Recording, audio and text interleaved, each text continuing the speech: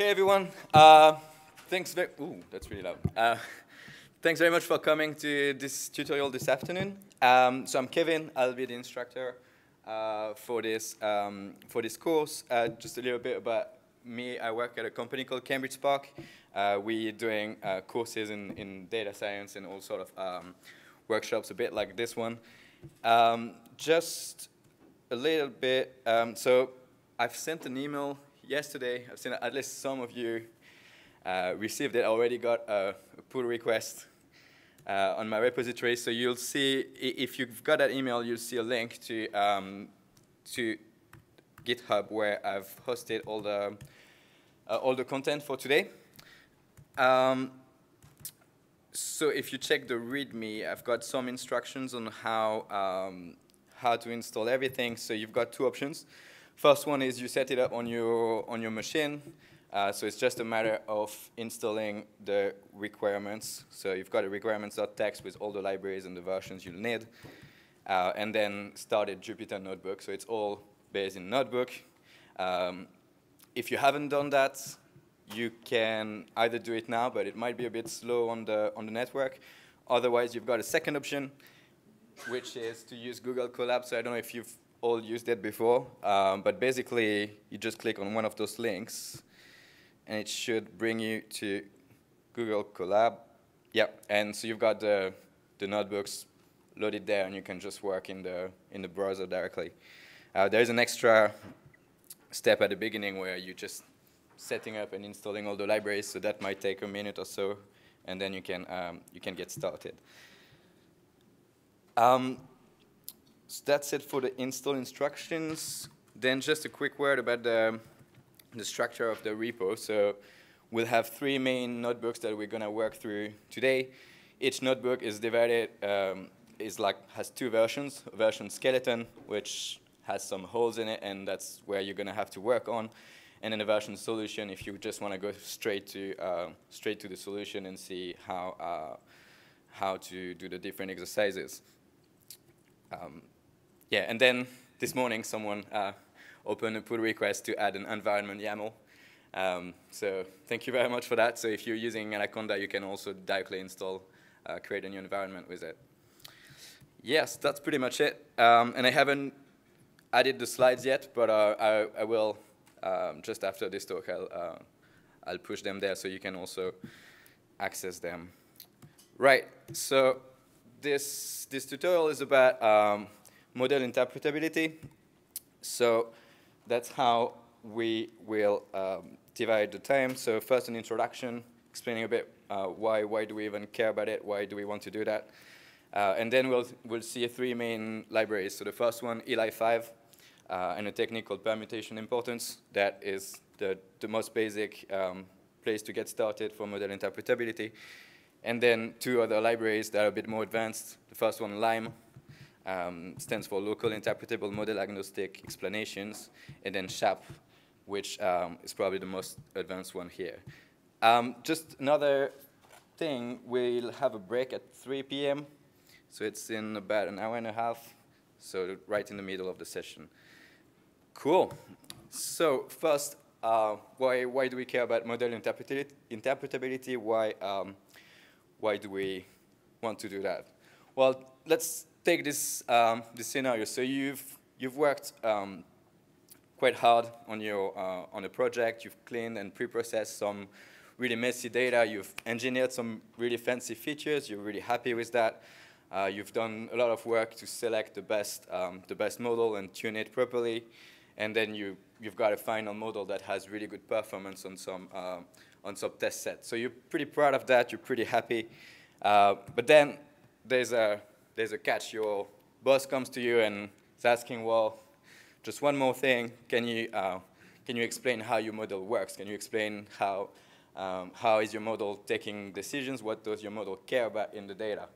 And that, unless you take the steps to actually try to understand your model, you'll usually not know the answer, or at least it's not straightforward.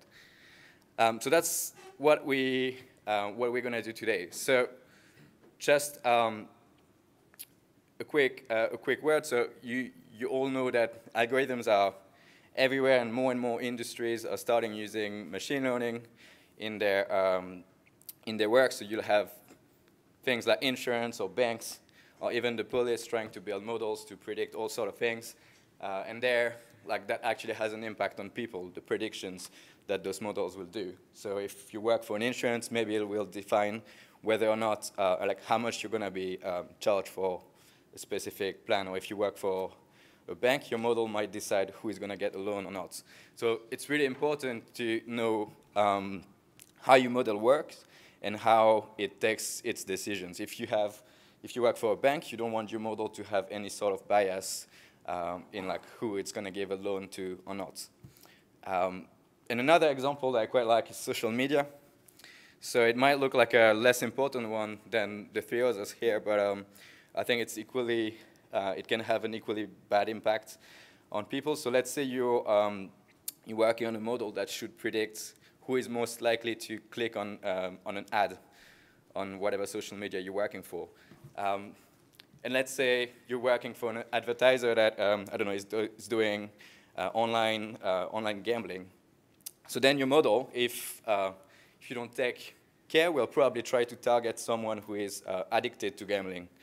And we'll try to find in the data set some features that are a good proxy to know who is addicted to gambling, because those are the people that would be the most likely to click on an ad. So that can have a really bad impact on people, even though that seems to be a fairly simple thing. So all of that to say that black box models are not really an option, and you will need to interpret them if you work in all those fields where you might have quite a bad impact on, powerful impact on people. So I like to see interpretability having three main goals. So the first one is building trust in your model. So here, another example, you're trying to predict employees' performance for a large organization. And the data you've got available is performance reviews from the past 10 years, for example. But then what if the company just tends to promote men more than women? Then your model, the only thing your model is going to do is try to mimic this process that your company already has, and will learn from this bias. So even if you're quite happy with your model at the end, your model has a really high accuracy, the only thing it will be doing is looking at the gender as a priority to predict the performance of people, which if you don't actually look inside the model how it works, you will not necessarily notice, and you'll end up putting that in production and potentially be really damaging. So there's a really good quote from Cathy O'Neill about that, which is models are opinions embedded in mathematics. So your model is only as good as your data, and it's really important to understand what your model is picking in the data to make its predictions. The second kind of aspect that I like to see is it helps decision makers.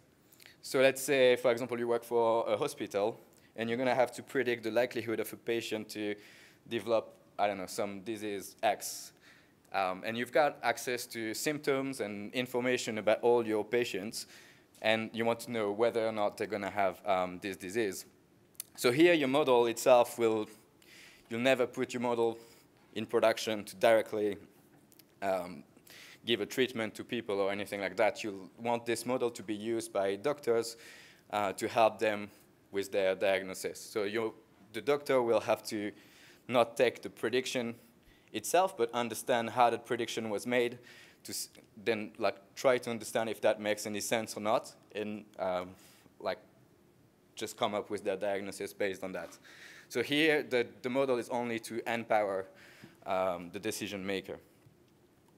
And finally, another example I quite like is using model interpretability to debug your model. So here, an example that is used in the paper from Lime, which is one of the libraries we'll see today, is the following. So you've got images of wolves and huskies, and you're trying to build a model that will classify those two classes. But then the problem, so people actually built really nice model, has a really good accuracy, and they were really happy with that. It predicts, I don't know, 99 point something accuracy. What is a wolf? What is a husky?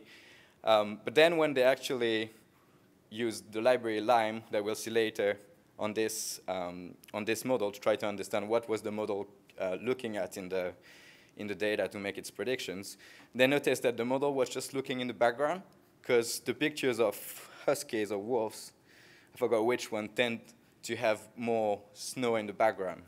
And that's what they notice here. When they have the model is provided with this picture here, it was only looking at the background and saying, if there is snow, it's probably a husky. If there is no snow, it's probably a wolf. So the problem here is that you're really happy, you have your fancy model, you think it's a really good classifier, but it's just basically a snow detector. It's only looking at the background, is there snow or not? So that's something that here, model interpreting your model would have helped actually seeing that and not putting into production before debugging it. So then what do we do? Well, first, some models will be easy to interpret by design. So something like a linear regression, for example, you'll have a weight on each feature, and it's really easy for you to interpret exactly, to see exactly what's the impact of each single feature. So here, if you've got something like that, increasing x1 by 1 single unit will increase the output by 3 units. So it's super easy for you to actually explain that model to anyone. Same thing for decision tree, right? You've got the exact decision path that was taken to predict something. So here, that's, I think, some model from the Titanic. And we see that, well, basically, if you're male, you're probably in trouble because it goes pretty bad from there, and you're the most likely to die. So you can explain exactly how your model made prediction, and that's pretty good.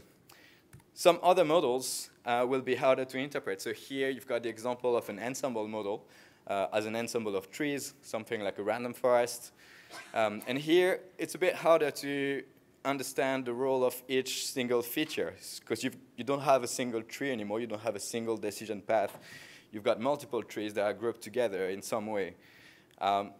So the good thing is that random forests, since they're based on tree, they can still provide you with a feature importance. But the feature importance is usually just give a number to each feature, like kind of weighting how important it seems to be for your model, but you don't know how a single prediction was made. You don't know exactly how that feature impacts the outcome. Is it positive? Is it negative?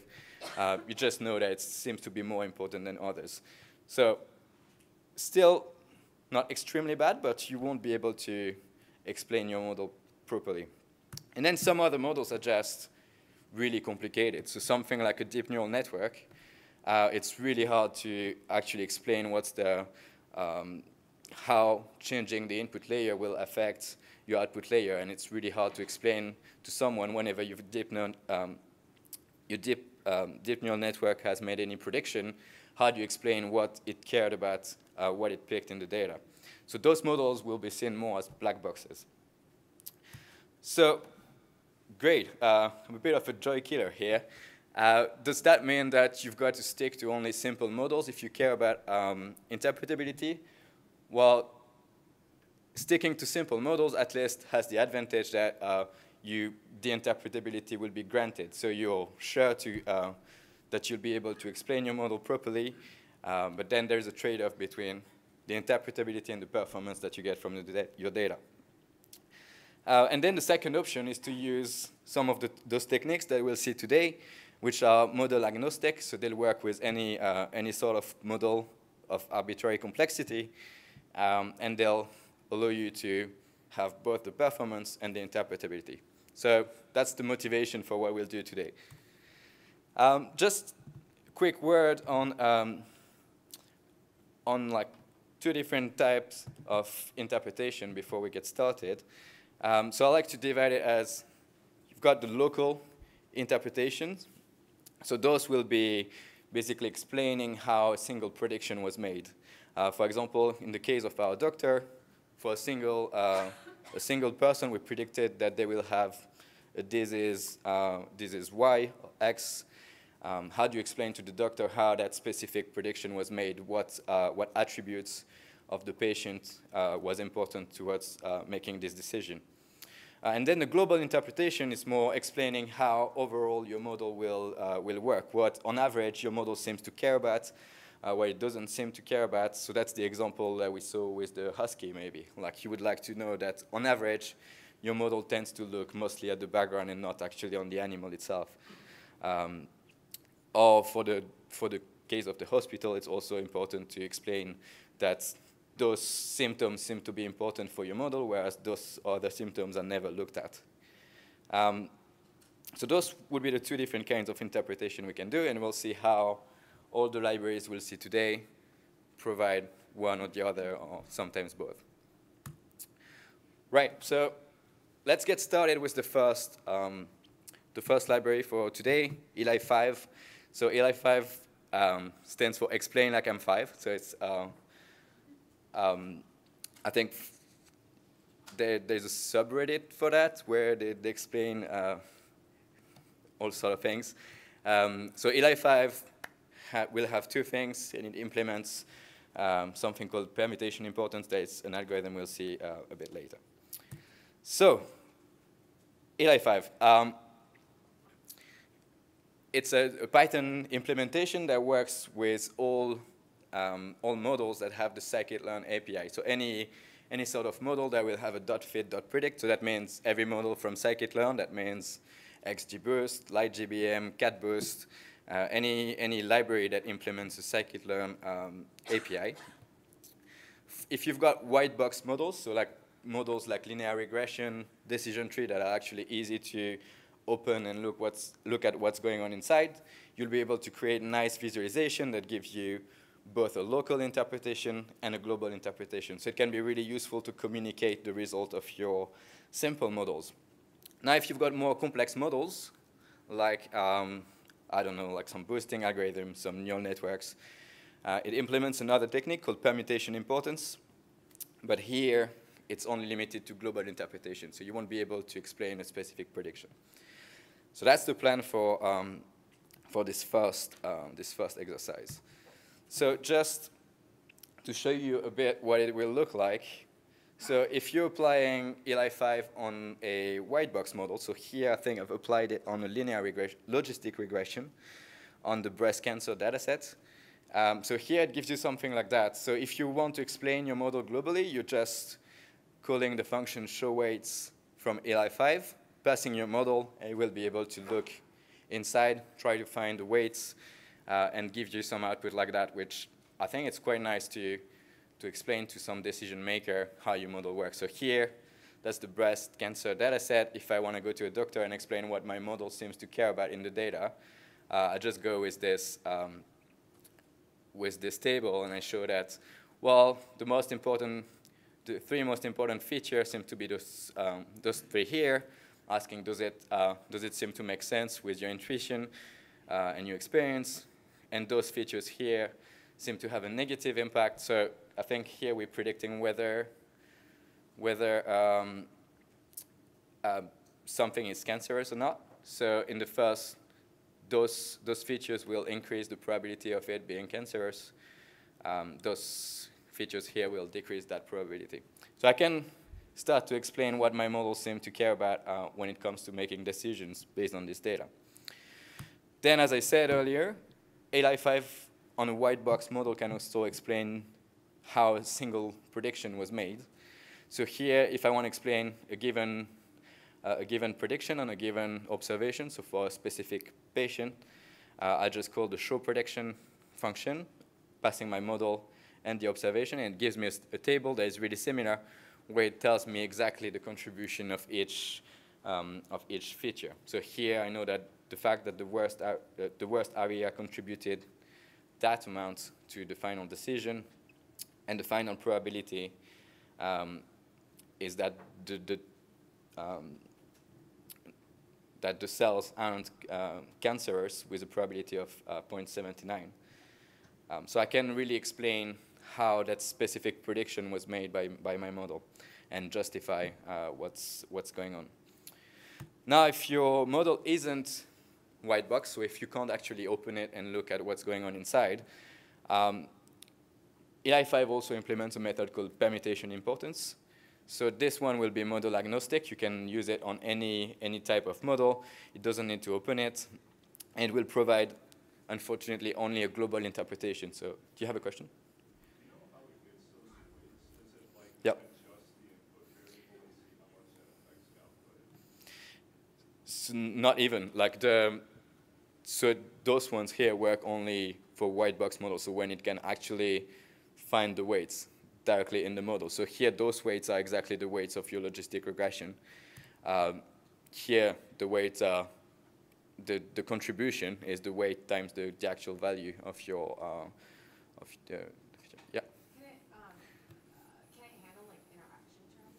Or are these, like if there was an interaction in So, first area and first perimeter, would it be able to attenuate? so Eli5 wouldn't tell that to you. If you actually created a term yourself for the interaction, then it will just show that if like the multiplication or whatever. Yeah. Does the Eli5 work only for classification models, or does it also work for those? It works for both regression and classification. Yeah. So that's for white box models. Then, as I said, you can use it on black box models as well, but you'll only get a global interpretation. And here, it's not even that good either, because it only gives you an amplitude. So really something similar to the feature importance that you're probably used to on random forest or decision trees, where you'll have a number associated to each feature, and it tells you how relatively to each other they're important, but you don't know in which direction they affect the outcome or whatever. So it's quite limited, but it's a nice place to start. So the way that works, briefly, you'll get your data set and your model that you want to explain, and you'll focus on what each feature one by one. And what you'll do is first, for a given feature, you'll shuffle all the values in the provided data set to kind of like make this feature not powerful anymore, right? Like whatever your model used to pick and to care about in this feature, since it has been shuffled, it's not supposed to make any sense anymore. And then you'll generate predictions using this new data set, using your model on this new data set, and you'll compute the decrease in accuracy. So you're expecting the accuracy to go down once you've shuffled that feature, and this decrease in accuracy corresponds to the impact of the importance of that feature for your model. Yes? Can you describe the shuffling more?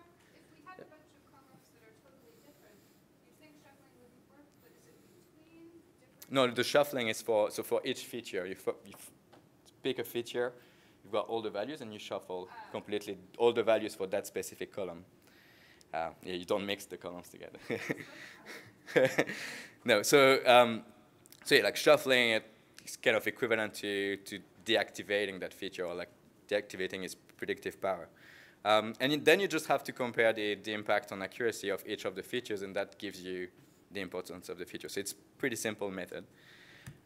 And that's how it would work with Eli5. So you'd import the permutation importance model that has scikit-learn API, so it's quite nice. You just import it, instantiate it with your model, then you call .fit on your data set, whichever data set you're trying to explain, and then you just call show weights, same way we did before, in order to display this.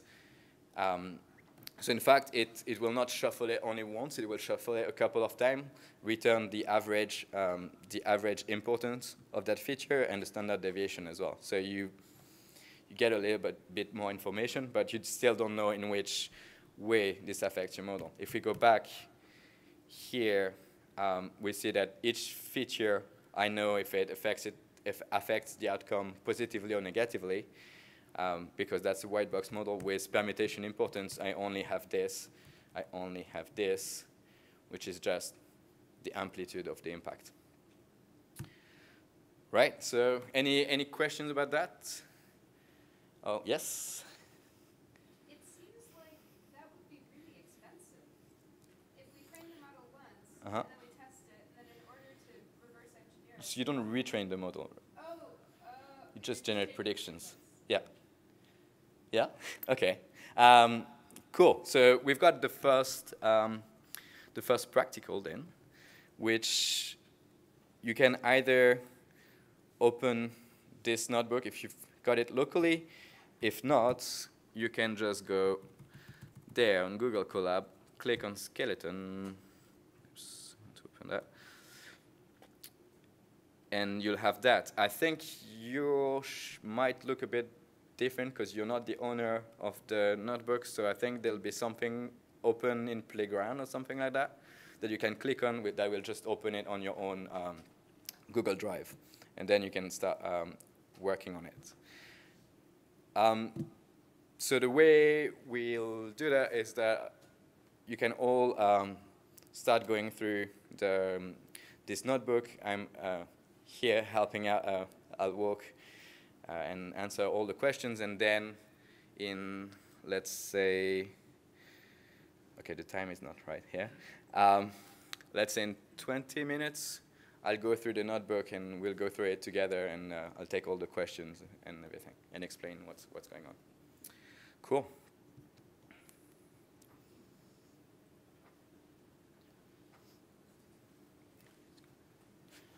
How long did you say? 20 minutes, 25? Let's see, depends how.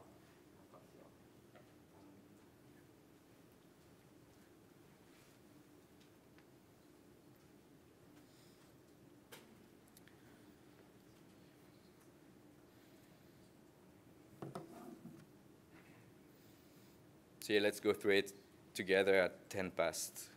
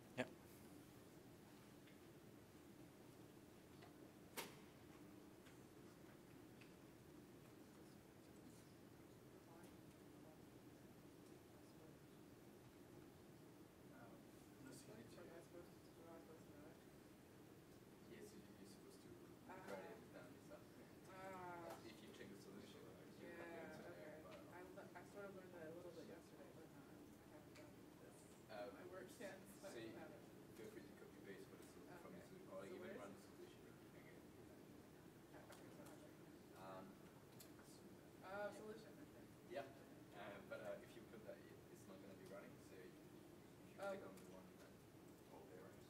Oh, okay, the You have to bottom. click on bottom, yeah. Okay, did that, okay. You have got the solution. Oh, I see it, okay, scan. thank you, yeah, that's perfect. Okay.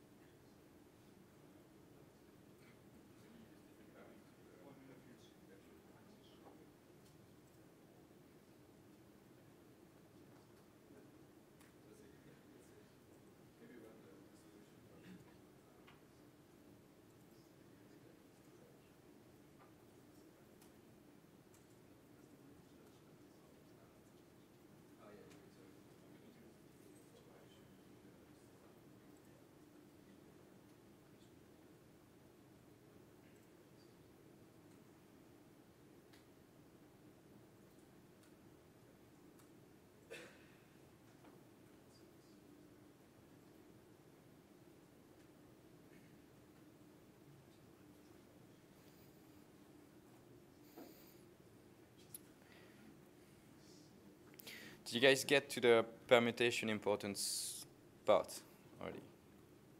Yes? No? Cool.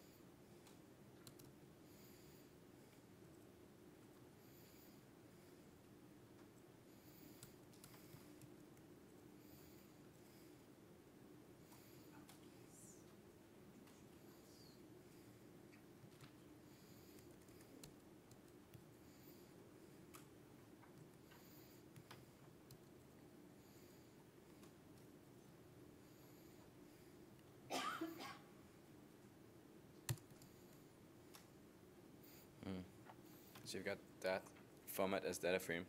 So I think if you're passing, so you need to create explanation first, and then you pass that to that function.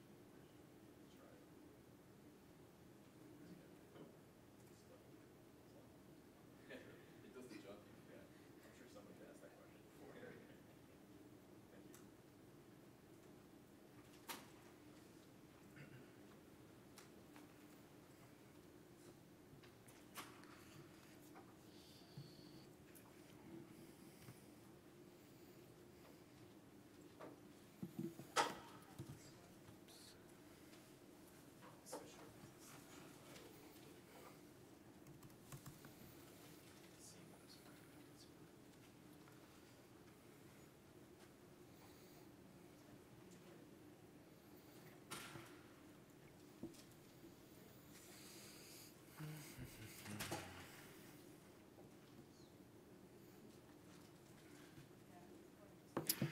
All right, do you want a little bit more time, or should we go through it together?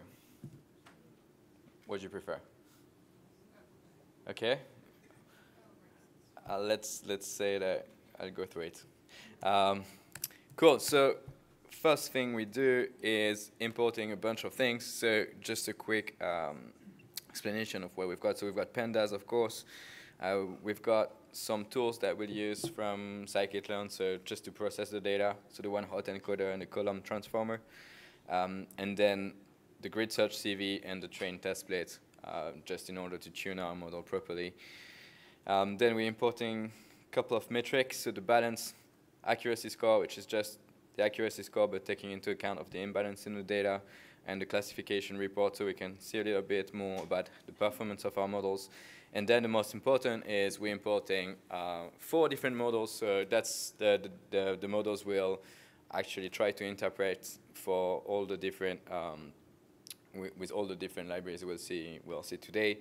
So logistic regression should be fairly easy to interpret that. Then decision tree, not too hard either. And then things are starting to get complicated. So random forest, it's a bit harder. And boosting, so here that's light GBM. So it's really similar to XGBoost. It's the Microsoft version of XGBoost. and that's probably the most complicated one to interpret. So let's import all of that, and then loading some data. So the data that we provided here is from a bank in Portugal, and that corresponds to some marketing campaign that they ran, and they wanted to have their prospects or clients to subscribe to some plan, I think, to some like deposit something, special plan that they put together. And so the data has got some information about the different clients, some demographics, some information about their whether they have they've been in default before or not, and then the target, what you're trying to predict, is whether or not the person subscribed to the plan. So here, our goal will be, first, we want to model that. So we want to build a model that can predict, given characteristics about the people and the campaign, if that person actually ended up subscribing. And then the second thing we want to do, once we've got that model, we're pretty happy with the model, is go backwards and explain that model, interpret it, so we can maybe give some recommendations to our marketing team and tell them, well, looks like you did something differently at this point, looks like targeting those people is probably more efficient, that kind of recommendation. So let's do that. First, we're going to load the data. So that's what I was talking about. We've got a lot of different features. They explained a bit in more details below. But basically, we've got the age of the person, their job, marital status, education, whether or not they've been in default. And then you've got information about the campaign itself. So we know how those people were contacted. Some were contacted by telephone, some by email. So we want to know if also that affects the outcome. They've been contacted at different months of the year, so we can also see how that changes something, and at different days of the week. We know also how many times they've been contacted before, so that's the campaign feature, and how many days between 2 times we've contacted them. So here, if we contacted them only once, P days is going to be the maximum, because there were no delay between two times they were contacted, since it was only one time. But sometimes we've got some people that contacted multiple times in the same week, which might end up not being efficient, or maybe it's really efficient. That's what we want to know. Cool. So with that in mind, just a quick thing that we need to check is the imbalance in your data. So here we see that most people actually didn't subscribe to our plan, which is a bit disappointing. But that's something to keep in mind, because we'll need to ensure that we don't only look at accuracy straight, because it wouldn't be representative here. We also need to stratify when we are creating a trained test set. So first thing is we're proposing a little bit getting the X, the feature matrix with all our features and the target vector Y. We're mapping no to a 0, yes to a 1, and we're ready to get started. So here, just quickly check the types.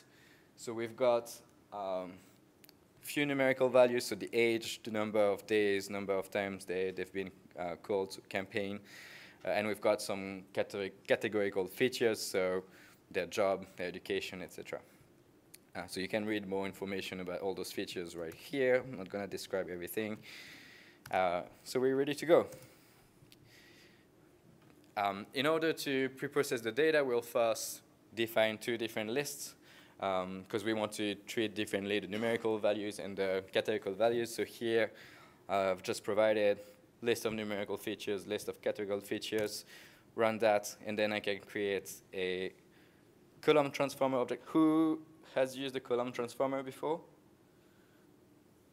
Only one person. Really? Okay. So it's fairly new. It was released in scikit-learn version 20, so that's probably the latest. But it's really powerful because it allows you to map a different transformation on different groups of features. So here I can easily say, well, for my numerical features, so that's the list here, numerical features, I'm just deciding to, so pass through means I'm just going to keep them as they are and not changing anything.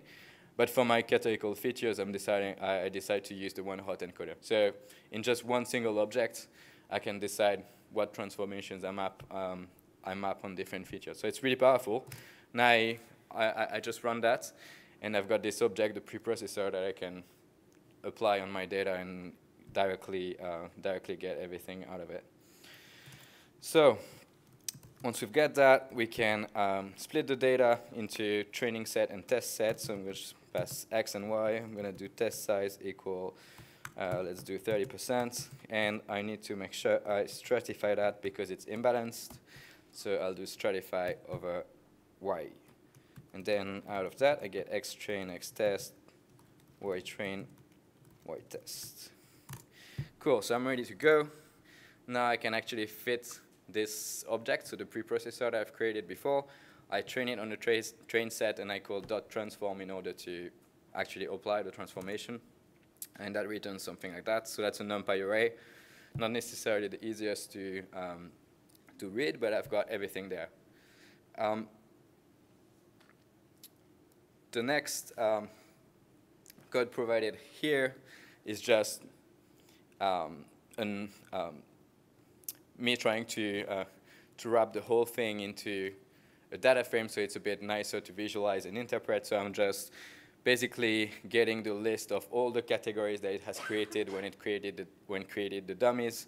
And I'm here having a list comprehension when I'm basically saying that each column should be called the name of the feature it maps to. So for example, if it's the education, first it's going to be education, double underscore, and whatever value it has. So education, university, or education, high school, or something. And then I'm just grouping all my features together. So my numerical features that I haven't changed, and my new one-hot encoded features. So if I check all features, that's basically a list of names for my features. Right, so job, student, blah, blah, blah. So with that, now what I can do is wrapping my data again into a data frame, and it's much nicer to look at, really. So I've got all my data here, quite happy with that, and I can start training models. So the first model here will be logistic regression. So I make sure that I have class weight equal balanced. I'm setting a random state just because I'm hoping we'll all get the same results. Hopefully that will work. Everything will be good. Yes? Can you just explain a little bit how the stratify argument works when you were doing the yes? Up here? Yeah, so stratify is just, so since my model is imbalanced, whenever I'm calling the train test split, which is in charge of creating a test set and a train set by sampling at random from my data, I want to make sure that the distribution of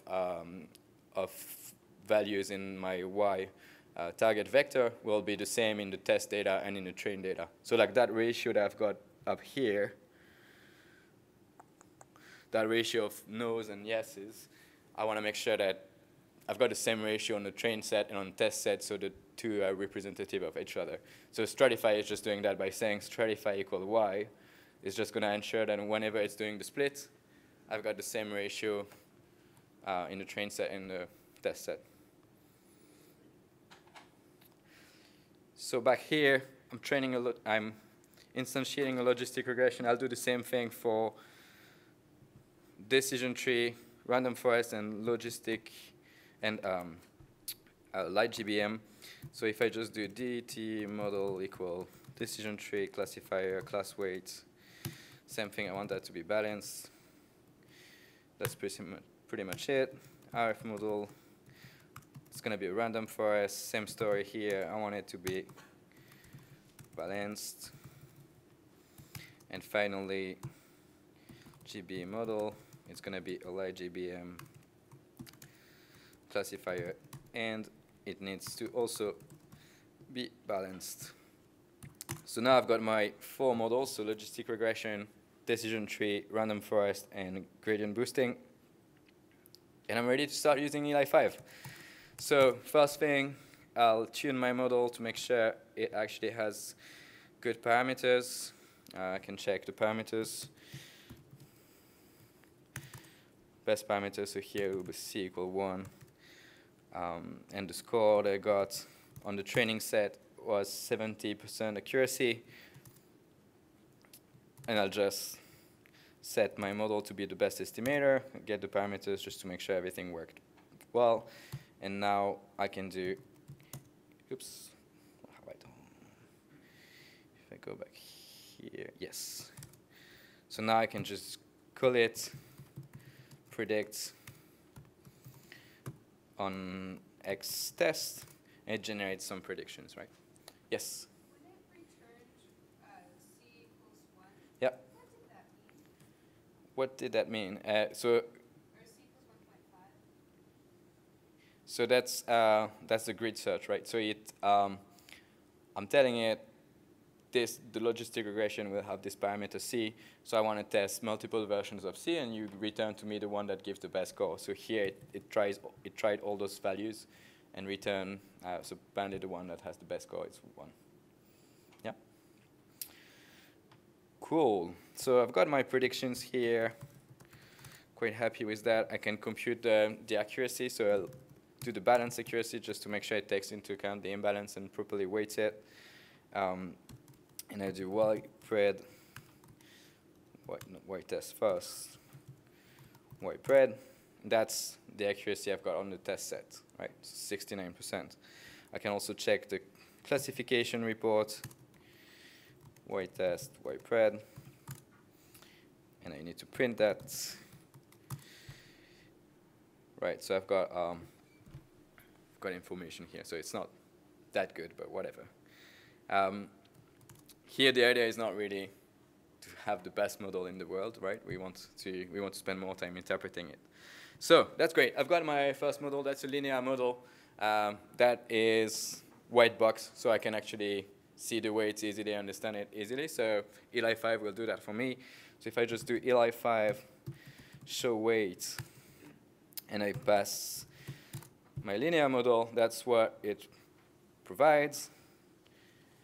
Yeah, that's what it provides. So, yeah, not the nicest, right? I've got the weights, that's great, but the features here are just numbers, so it's not super easy to read. So Eli5 has an argument feature, oh my god, I can't spell, names, and here I can just say X test columns. What did I do wrong?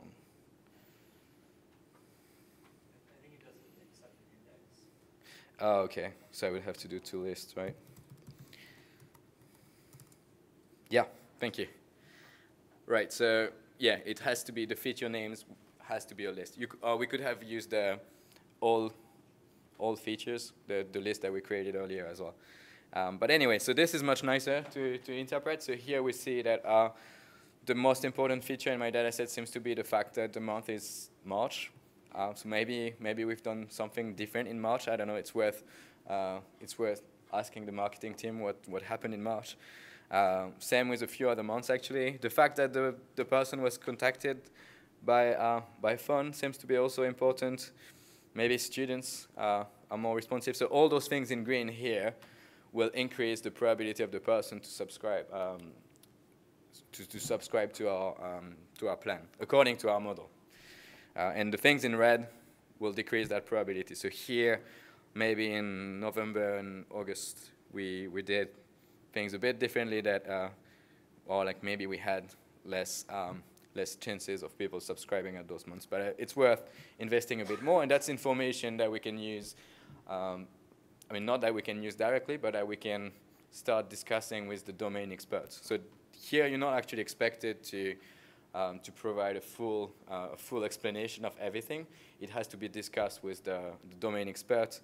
What's going on? Does that make sense? Is it a bug? Maybe it's not normal that your model picks the month of March, so maybe there is something wrong with your model, or maybe there is actually something meaningful that happened in March. So that's something that needs to be discussed. Right, so with that in mind, now we can look. So as we said earlier, if your model is white box, li5 also allows you to explain a specific observation. So here we'll select an observation. So I've selected the fifth row in the data set, which for some reason is not the same one I had earlier. Great, so the random seed doesn't seem to work so well. Anyway, that's fine. Was it number 3, 4? Okay, I can't find. Do you guys have the one with someone who is 27 years old? Yeah, okay, so it's just me then. That's gonna be fun. Oh, yeah, thank you. That's probably it. Yes, so I don't have the random seed. So we put random state equal 42, right? I had the random seed. Maybe I didn't do it right, but even then I'm still getting the same seed. You're getting what? Age 27. You're getting this. Okay, maybe you're just lucky then. So let me go back. Yes, that's the one I wanted. Great. So I have selected this row here. So that's person 27 years old. We've contacted that person 4 times already, with on average 3 times, 3 days between 2 contacts. This person is something. We don't know their job. I mean, we know it, but I would have to actually do. Anyway, I'm not going to check the row now, but we would have to go back to the original data set to actually see without the one hot encoded features, because here it makes it a bit harder to find which one is actually equal to 1. Anyway, and that person ended up subscribing to, that's why I wanted absolutely this one, because that specific person subscribed to our plan. So we'll try to explain why did that person subscribe to our plan. And actually something we can verify is that our model predicts properly this. Oops. Well, actually, we'll see it when we plot it. So let's just do that. So in order to explain a specific prediction, we're going to use show prediction, passing the model, passing the specific observation that we want to explain. So here, that's my X test I log I, and then the name of the feature. So if I run that, yeah. So here, it gives me all the information I need. So first thing tells me, well, the true value that I was supposed to predict is y equal 1. I predicted that with a probability of 96%. So my model is quite confident that this person would have subscribed to the plan. And here is the individual contribution of all the features. So it looks like the most important thing my model cares about to make this precision is that this prediction is the fact that the marketing team contacted the person on their phone. And then the second most important thing is that the person did not have default before. Here, also some interesting information. It looks like the fact that we contacted that person 4 times actually decreased that probability of the person subscribing. So here I have information also about how maybe I should have, even though the person still ended up subscribing, it looks like the fact that I contacted them too many times might have decreased my chances. So that's quite interesting information here that you can also share with the marketing team and reflect with them, see if they would agree or if there is something that they would have done differently. And you can explain why your model says that. Right, so the next step is to do that with the decision tree. So we'll use the grid search the same way. So here I don't want to type the whole thing, so I'm just going to move to the solution. So we're going a bit faster. on this part.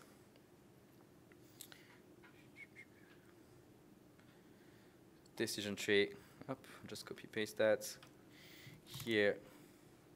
So I'm just training the grid search on the decision tree instead, and I'll check the best parameters, and what we care about the most is to actually interpret it. So copy the one below as well. So now I've trained my decision tree, I can get the best model, and here compute its performance. So let's see how well our decision tree is doing. So that's already a bit better than our, yeah. The contribution column of the output, Yeah. is that weighted differently depending on the model type that we give it? So like for the loaded, is it in the loaded space, or like what's the weight of contribution? So the contribution is yeah, it's really model specific. So here for the logistic regression, the contribution will be the weight multiplied by the actual value. So here, well, the value is 1, so it's the weight basically. So it would not be advisable to say run this and then feed it a different model type and compare the table. Oh no, so yeah, so here this is model specific. So you wouldn't compare two models with those values. Well, other methods that we'll see later actually allow you to, since they're model agnostic, they give you things in the same unit every time. But here, no, I wouldn't compare two models. So back to our decision tree. Again, we want to call Eli5 show weight to explain it. So I'm passing the decision tree model, and I need to pass feature names equal all features.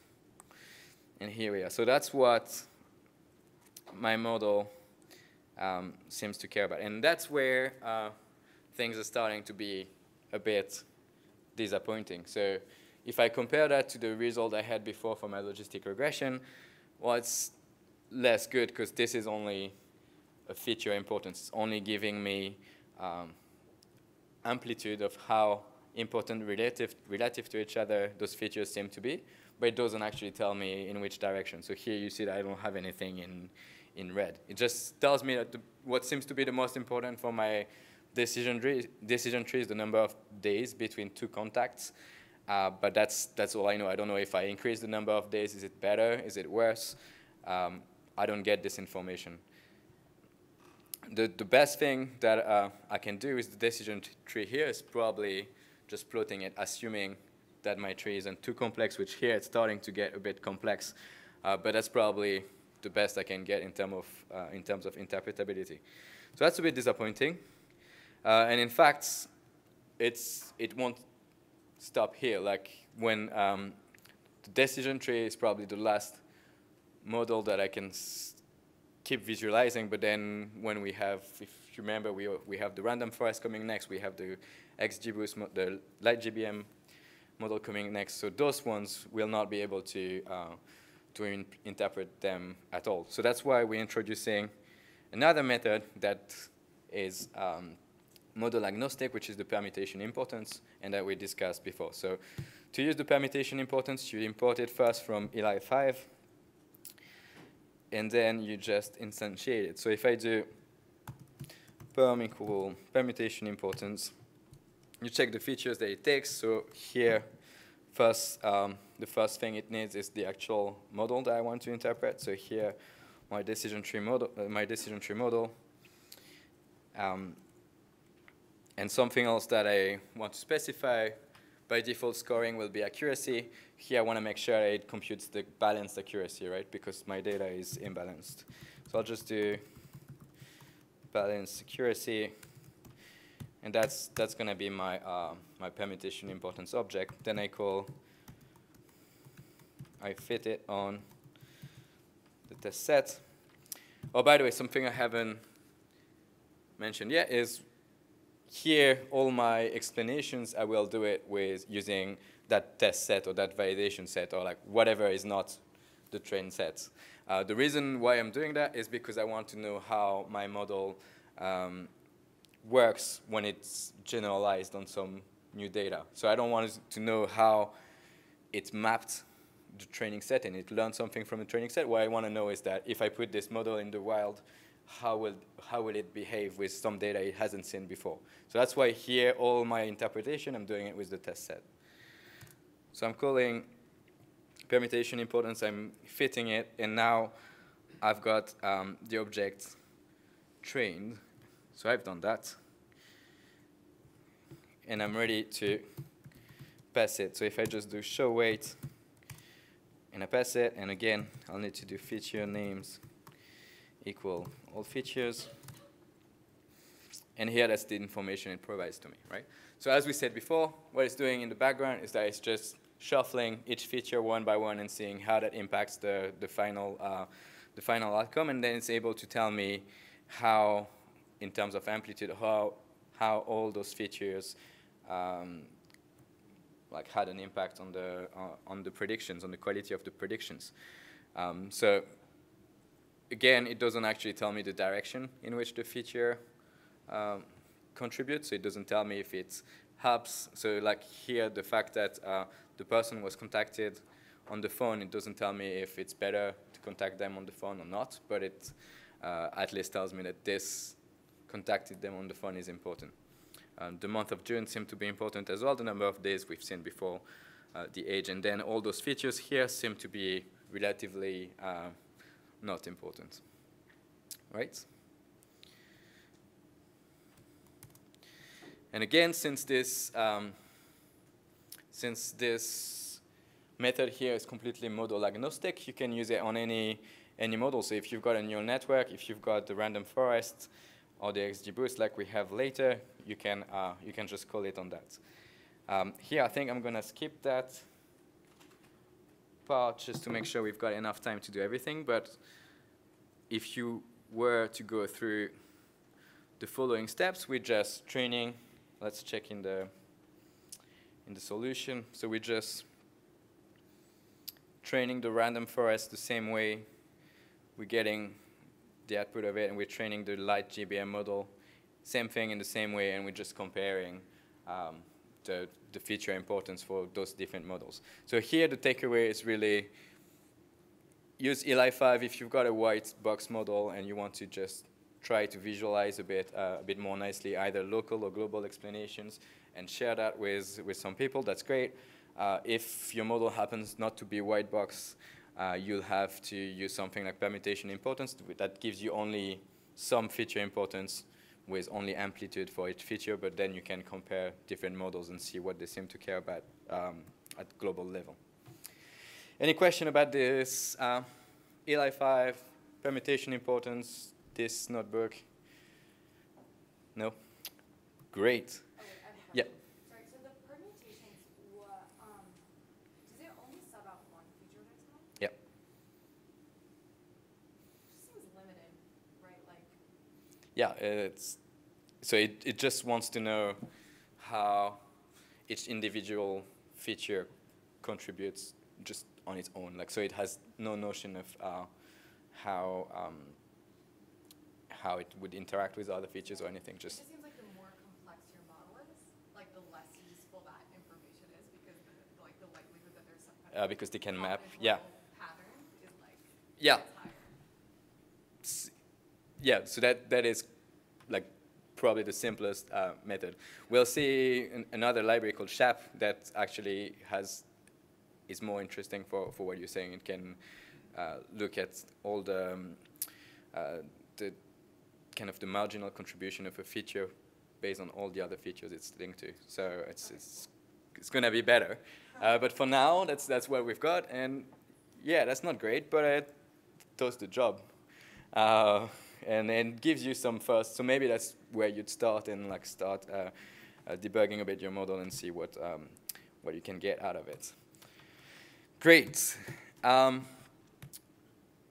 So with that in mind, so that's good. But what the main limitation that we've seen is that if you've got something, if you've got a model that is a bit more complex, you'll only be able to see the global explanation of your model and not local. So the other library we'll see called Lime allows you to is both local and model agnostic. So it will allow you to explain a single prediction in your, from your model. So that's the local aspect, but for any model. So here we actually don't care at all if it's random forest, a neural network, or anything. It treats the model really as a black box, and it can tell you how important each feature is. So here that's it's a diagram that I stole actually from the paper Why Should I Trust You, which is the paper that was released with the library Lime and written by the authors of Lime. And so that explains a little bit what's going on. So here the idea is that we've got a model. So that's ugly thing here with arbitrary complexity. And at the same time, we've got a row, a single observation with some information here. That's the case like for hospital again, with a patient that has multiple symptoms. So the person sneezes, we've got the age of the person, we know that the person doesn't have any fatigue, and our model predicts that this person has a flu. Great, so that's the modeling part of it. Then where Lime comes to play is that it trains something that we'll call an explainer, and we'll see later what that is exactly. And the explainer is able to give you something like that. So that's a bit similar to what we've seen with the visualization in Eli 5. So it tells you that the fact that that specific person sneezes or has a headache will contribute and contributes towards predicting that the person has a flu, whereas the fact that the person doesn't have any fatigue contributes negatively to that prediction. So then when I go with that to whoever is taking the decision, so here a doctor will say, well, that's what the model seems to care about, and that's why the model predicted that the person has a flu. What do you want to do? Do you want to investigate a bit more? Do you want to give a treatment to that person? Do you want to maybe tell us that we should build a model again because it's not good? All those outcomes are possible. So how does that work? So this is the most simplified version of how it works, and again, that's something that is used in the paper. So it's not exactly how it works, but I think it gives the intuition. So let's start with that. So here the idea is that we have a model that is really complex, really not linear or simple, and it predicts two different classes. So a class in blue, a class in that red or orange. Here, so you see that we've got two different features. We've got x1 and x2, and your prediction, if you're here, let's say that you've got the flu. If you're here, you don't have the flu, right? So that's a really complex model, and we also have a single observation that we want to explain. So here, this observation is the red cross that you can see here, right? So provided with that, Lime will be in charge of explaining how x1 and x2 interact and can be used to explain this prediction. So here, by the way, the model has predicted that this single observation is in the red zone. So I think I said it's no flu, or is it flu? Forgot what I said. So with that, the first thing that Lime does is sampling a new fake data set around the observation. So it will take this observation and create a lot of points all around it. So that's all the points that you see here. And for all those points, since we've got the model, we can also generate a prediction. So we've got, we're sampling all those points here. We call the predict from our model, and we know that those are in the blue zone. We can sample all those points here. We know that they're in the red zone. And then once we have all those points, we weight them according to their distance to the prediction that we are interested in. So here we only care about this prediction here. So surely those points that we've created around there aren't that relevant to explain what's going on here, whereas those points here and here are really relevant. So those will have a larger weight. Those ones will have a smaller weight. And then the next thing that Lime does is just fitting a linear regression on those points by taking into account the weights And that linear regression here will be your approximation of your model in that local area. So we're basically assuming that the model could be approximated by something linear in that area. We're actually fitting the linear model, and we're using that to explain the specific prediction. So here, if I'm using this line then to explain what's going on around here, I can explain that around here, x1 seems to have really like a certain impact, and x2 has a certain impact as well. So I'm using the weights of this to explain what's going on there. Yeah.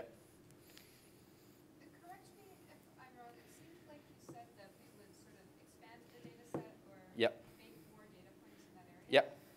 Couldn't that lead to overfitting a lot if it's local? Can you talk about that a little bit? Really concern here, or? So it's not necessarily overfitting, or it's more a notion of, so first thing, how it actually samples those points. So it knows the distribution of all the points from the training data over x1.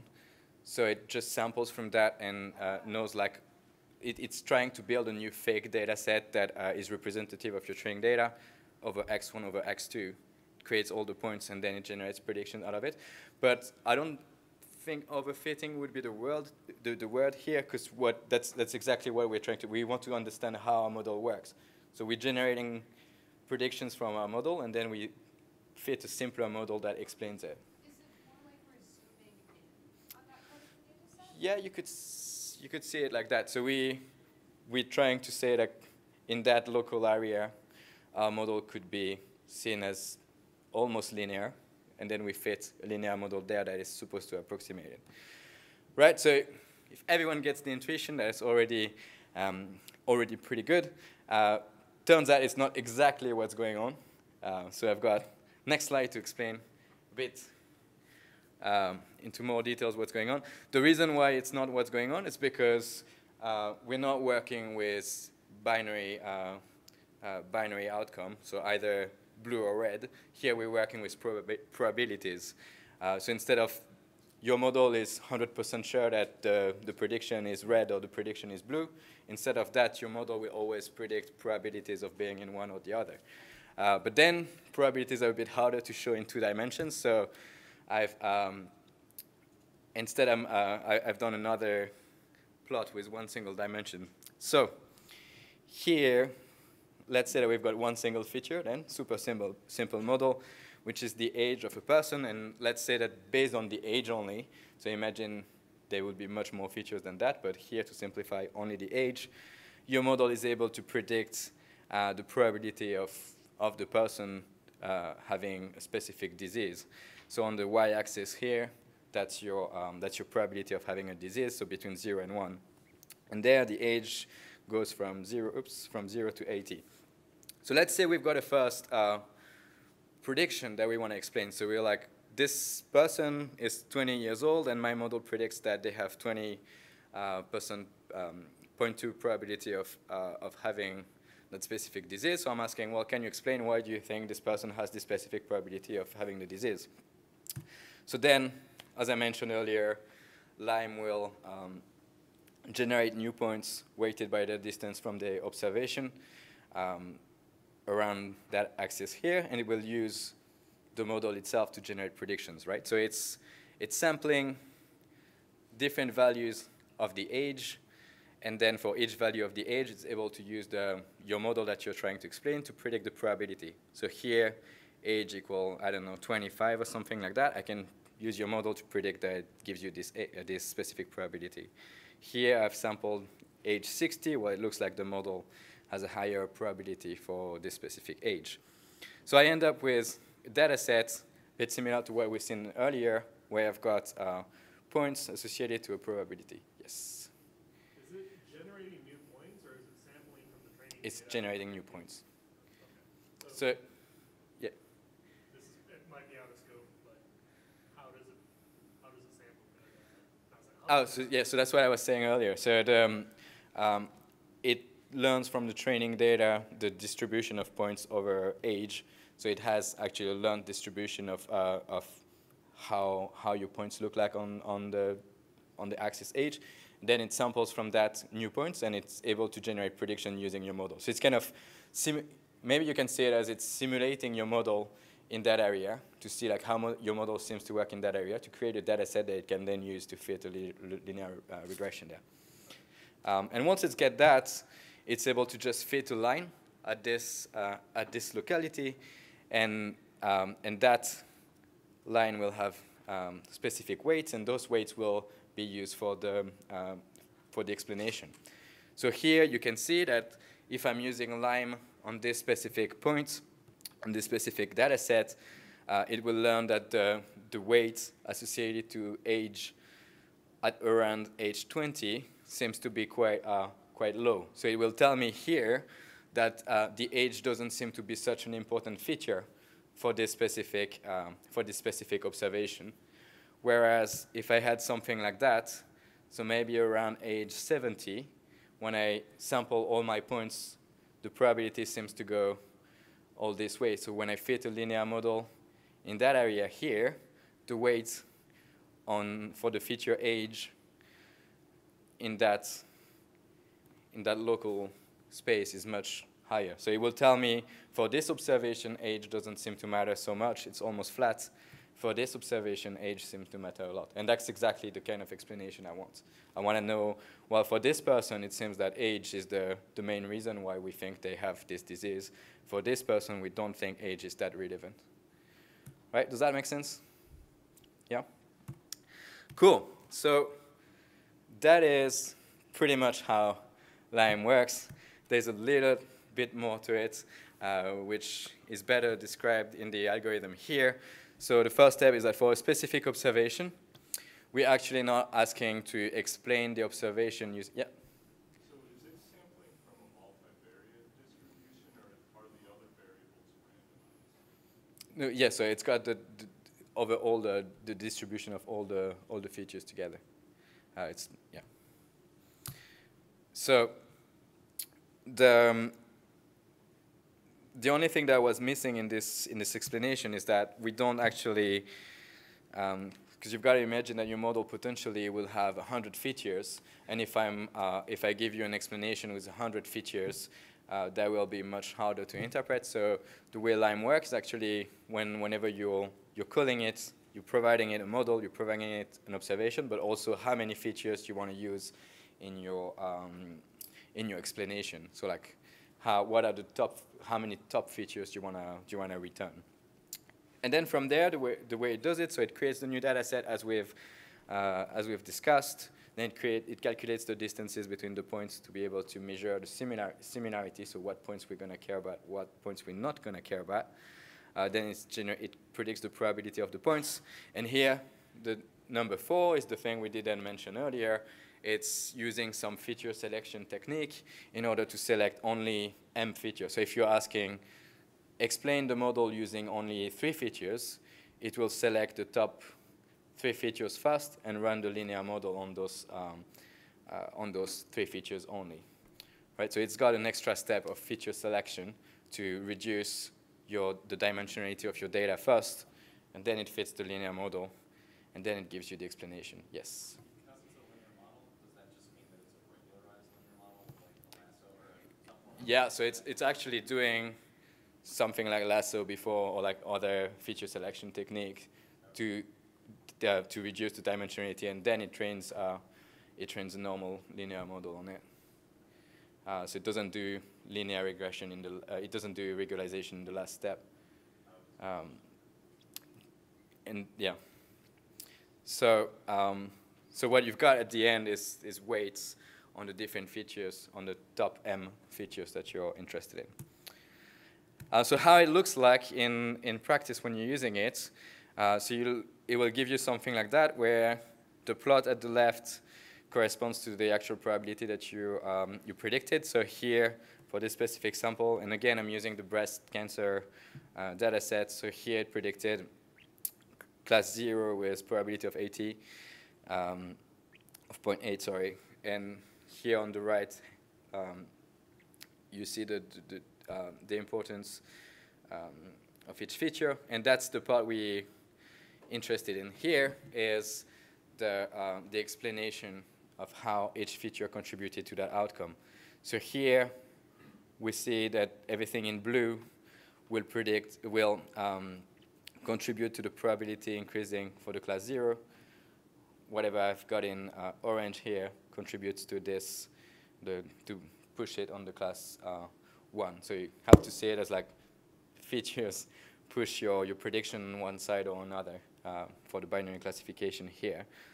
And then something else to note is that for categorical features, it's being a little bit funny.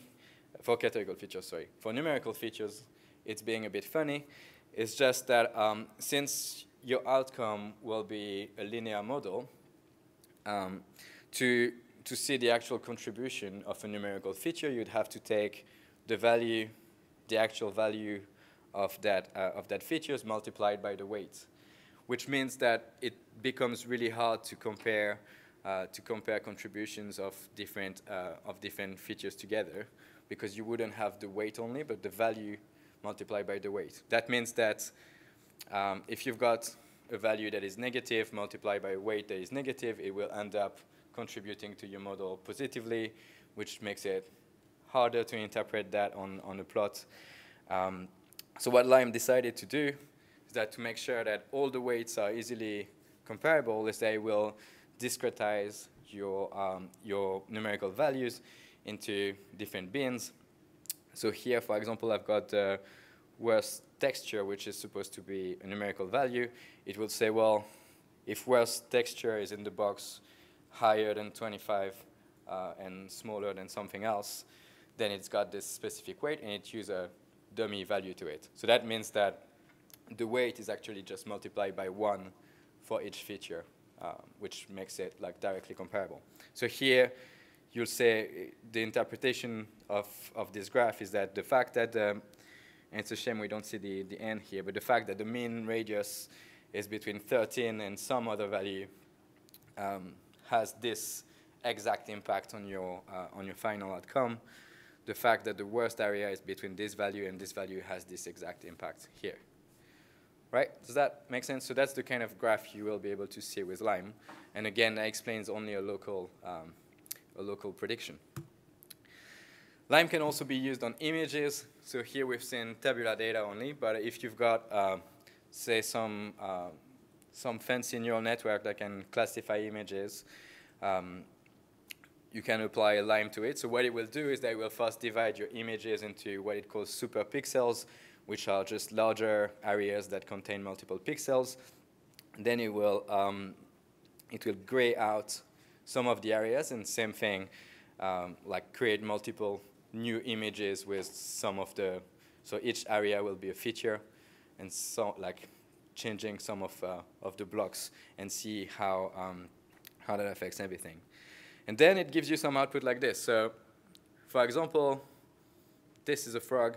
It tells you probability of 0.54 of being a frog, and that's what is associated to this prediction. So that seems to be, looking at the head, seems to be the most important feature to predict that this is a frog.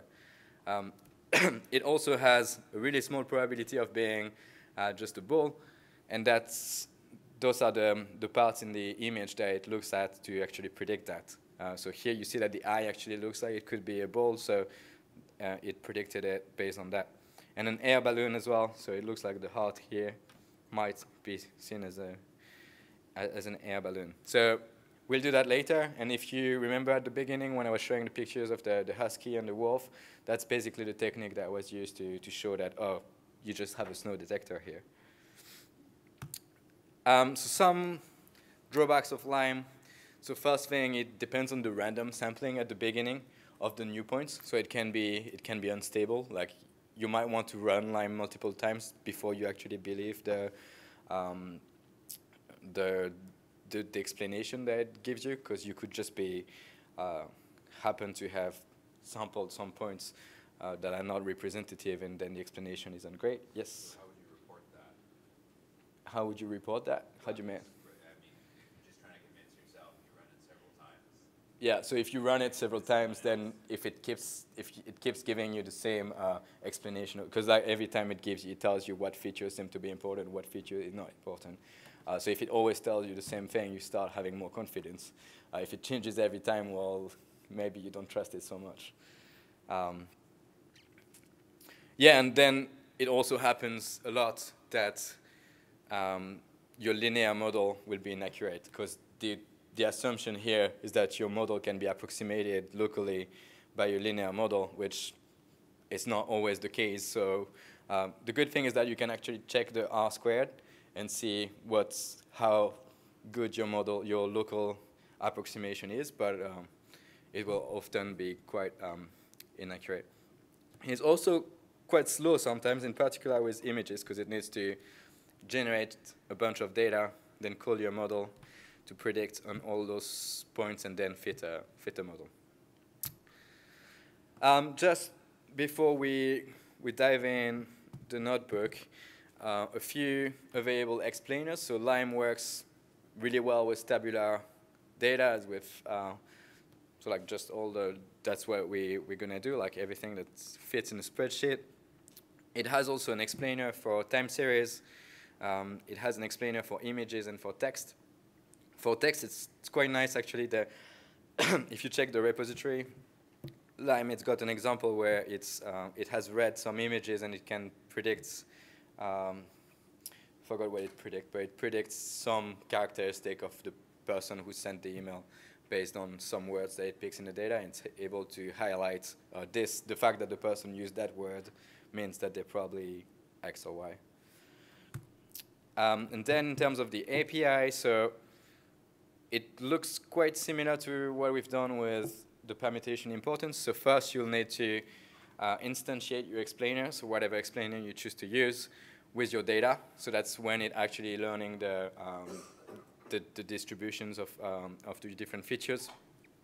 Then you pick an observation that you want to explain, and you call explain instance on your explainer.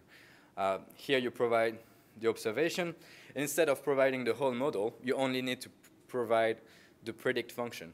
So that's because Lime is completely model agnostic, so you don't even need to stick to some scikit-learn model. Here, whatever function you create that can generate prediction, Lime can use it to approximate it. And then you also pick the number of features you want it to use. And finally, you'll have multiple functions. So you've got one. The main one that we're going to use today is show in notebook, that just shows a bit, that shows the graph that we've seen earlier, so this one. And then if you want to show the pictures the same as we've seen for the frog, you'll call the function getImage and mask, which returns exactly that. And we'll see that in the notebook as well. So it is time for the break. And then after the break, we can go through the notebook. Apparently the snacks are going quickly, so you might want to run if you want some. When do we resume, actually? Do you know how long the break is? 20 minutes. 20 minutes? Okay, cool.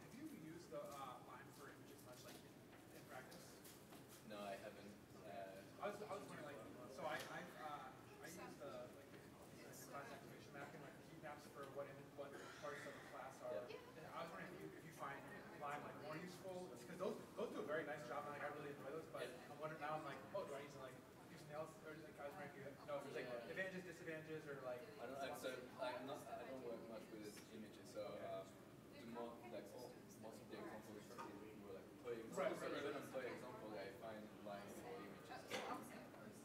Okay. Okay. And we'll actually you'll see in the notebook where it's images, and if you run it several times, it will just say different. Yeah. So it's a bit harder to. I guess it's worth by it's not complicated to apply, so you might just try it anyway. Okay. But,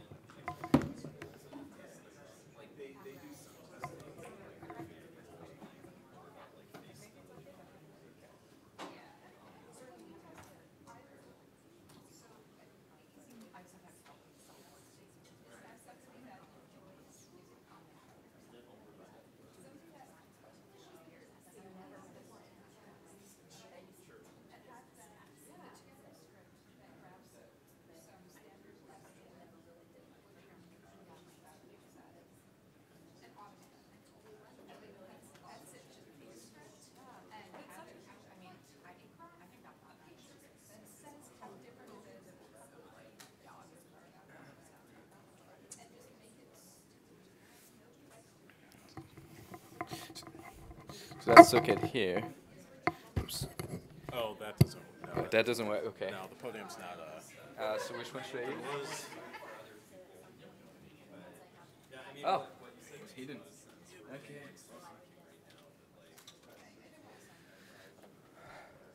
And that works. Getting it? Yeah. Yeah. All good. Thank you very Sorry much. about that. Yeah, the podiums aren't. All right.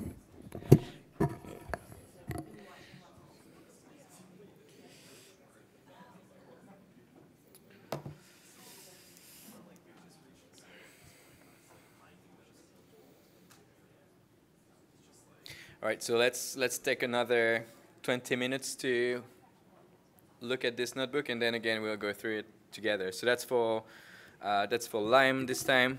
So just maybe we can just get started together. So it's basically doing all the same steps we did at the beginning to train the model, just quicker. So you can just run that, nothing new.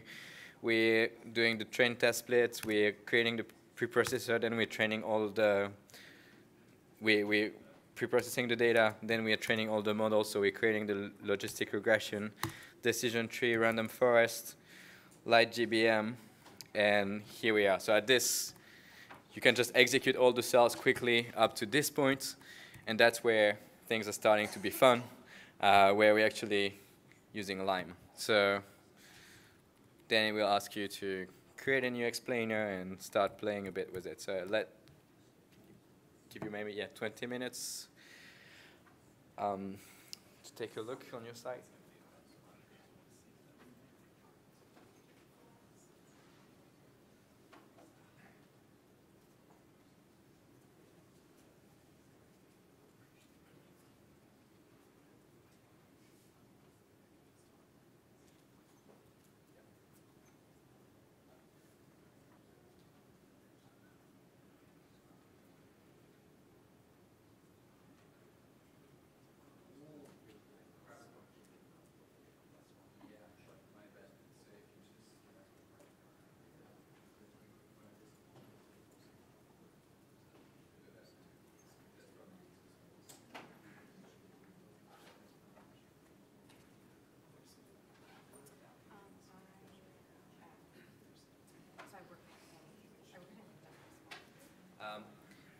Yeah, for those of you that are using Colab to run it, there's just one thing. So I forgot to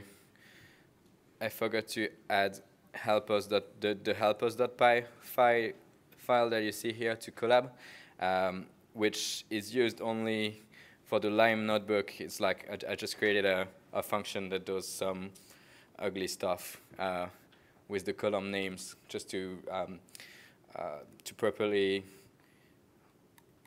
handle the data sets. So the easiest way, if you're using Colab, if you're not using Colab, you're fine. You've got everything in the repo. If you're using Colab, you might want to copy paste that function here in the helpers.py and just add it to the top of your file. I apologize. What is this doing that we're copying and pasting? What it's doing? Sure. So it's going to be explained later in the notebook, but basically Lime is expecting your categorical features to be with integer labels.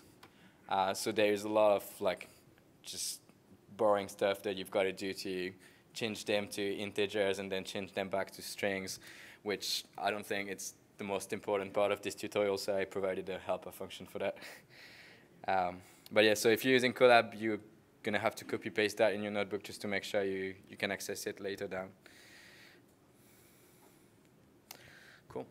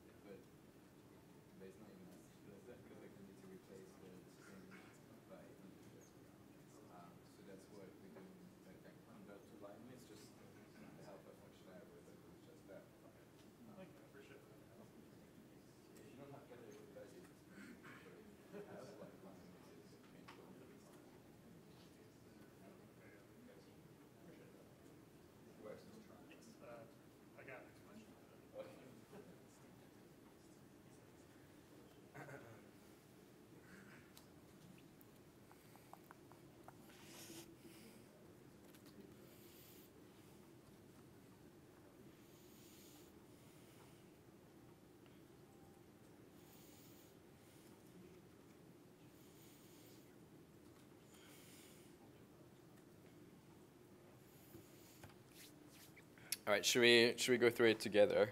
And you can stop me if you have questions. Right, so the first step is to import what we need. So here we'll need the tabular explainer because our data is just a CSV normal table. So it should be fine. Then just something as an introduction to Lime. So if all your values are numerical, that's great. Everything works fine. Everything is super easy. That's perfect. If you have categorical values, everything is a bit more complicated with Lime because so first thing, your model will rely on probably having some one-hot encoded features, so like some dummy values. So the data that your model is expecting will not have one single column per categorical feature, but instead how many features you have, how many values you have there. So that's one thing. On the other side, Lime expects you to whatever format your model expects. Lime wants you to pass your categories grouped under the same feature. So it expects you to pass something quite similar to the original dataset where you've got job and you have a list of all the jobs. So that means that whenever we're actually working with Lime, we'll need to write kind of a custom function that does the predictions. So first, it automatically converts this data, so with one single feature, into it creates the dummies on the fly in the predict function, and then it calls your model on that, right? So you'll need to create that function, which is what we're doing a bit later. But on top of that, it's even worse than that, because Lime doesn't want you to have, for example, the job as a string, but instead it needs to be an integer label. So there is even more work to do. So that means that every time you want to work with Lime, you'll have to pass it a data set where you've replaced all your string values for the categories by integers, and then whatever function you want to explain, so your predict function, you'll have to write a custom function that converts those integer labels to string labels, then applies the one-hot encoded on the string labels, and pass that new data set, that processed data set to your model in the format that it expects. So there's a little bit of work to do. That's why I'm passing that helper function there that is doing just that for you. But then, once you have that set up, Lime will take a bunch of information. So you'll need to pass it, well, your data sets, then the mode, so whether you're working with classification or regression. You'll need to pass it the name of features that you've got, so that nothing special here. But then you'll need to specify also first what are the categorical features in your data set, so Lime can process them differently, and also what are the names associated to those categorical features. So what values it maps to. So for example, job can be whatever, engineer or whatever. And then it's got this last parameter that we've discussed, where and that is recommended to use to have an interpretation that is easier to understand, which is to discretize your continuous values into different bins, so that each of them is treated as like a dummy value with only 0 or 1, and then the weight itself can be used as explanation. So that's a short introduction to working with Lime, and now we can get started. So the first thing we do is exactly what I was explaining. So you can take a look at this code or just the outputs. It's not that important, but it says that your first categorical feature here that will correspond to the job can take all those values. The second one can take all those values, etc. So that's the format of the dictionary you need to pass to Lime. So just something you've got to keep in mind. Once you have that, I'm also importing that function that I mentioned earlier that I've defined actually above, where I'm basically converting something which has strings as values to something that has integer as values. So that's not the most important part of this tutorial, so I'm just going to go through it quickly. But yeah, I think you can just anticipate that if you're working with Lime and categorical values, it might be a bit of a headache, at least at first, but once you've got it set up, it should be running again. So just here, take a quick look for sanity check. It looks like it has done the transformation properly. So if I call this function convert to Lime format, my data set, and I give a list of what categorical features I've got, it properly changes it to actual numerical values, to integer labels. So that's good. So once I've got that sorted, I can create a new tabular explainer. So what I'll need to pass to that is first thing, the training data. So here the training data, again, I need to convert it to the Lime format. So I'm going to use my function. So I'm going to use actually exactly that. So that gives me the data set converted to Lime format. So I'm going to use that. Maybe I'll create a new. No, I'll just do it directly. So up. So that's my data set here in the right format. Then the second thing I need to provide is going to be the mode. So the mode, I'm working with classification here. What else do I need? Damn it. Yep. Then I will need to specify the feature names. So here the feature names will be equal to all features, right? I've got my list of features already. No, that's not true. That's going to be my X train columns, right? I need to provide the name of the features in the format I'm providing to Lime. So that's the one before it was processed without the one-hot encoded features.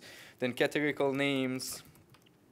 This will be our dictionary that we created above that we just called categorical names, and then categorical features. Categorical features will be the keys of that, right? That's, if you check that dictionary that we created, the keys correspond to the index of the categorical features. So that's what I want there. So this will be categorical names dot keys. And then I'll set a random state to, let's say, 42. All right, so I think that is not working. Okay. Which one? Oh, right, yeah, because it needs to be a NumPy array as well. Great, that works. And I need to assign it to something, so I'll call it explainer. Right, so here what's the takeaway? Well, Lime works, but it takes a bit of wiring stuff together before you actually have it working. So it's not necessarily super nice here, and it has a lot of assumptions, like it needs to be a NumPy array with integer labels, etc. But once you've got it working, it should be fine, and you shouldn't have to do it over and over again, hopefully. So we've got our explainer ready. It has learned all the distribution it needs to be able to sample data and everything. So we're quite happy with that, and now we're just selecting a single observation that we want to explain. So again, I'm using the same observation, I equal 4, and that's the same person. So age 27, same university degree, blah, blah, blah. Campaign, we contacted them 4 times. That's the same thing. Great. So now we can see the predicted probability for each of the models. So probably not going to go through all the models here, but let's say I'm going to use my random forest, and I do predict probability on that, and I called it observation. How did I call it? X observation. Right, so those, that would be the prediction from my random forest, right? And I could do that with any of my models and get the prediction. So it looks like all my models are able to predict quite well with a high probability that this person will subscribe to the plan, which is what happened, so seems pretty good. Now, I've got this observation again, since I'm going to ask Lime to explain it, and Lime expects my categorical features to be integer labels. I have to use this function again to convert it. So here I'm doing just that, converting this, this feature into the right format for Lime, where everything is a number. Then I'm ready to, I'm almost ready to go. So the last step, remember how Lime actually doesn't take directly a model, but it takes a function that generates prediction. So here I'll need to create, for each of my model, I need to create a new function that generates prediction. If you're using, if you wouldn't have any categorical features, you could just do dtModel.predict proba and pass that directly to Lime. Turns out that here it's not that easy because we're using categorical features. So what Lime will provide to our function is the data in its own format with integer labels. So I need to convert that to something that has the string labels. Then I need to call the preprocessor. So that's what I'm going. So that's what I'm doing here.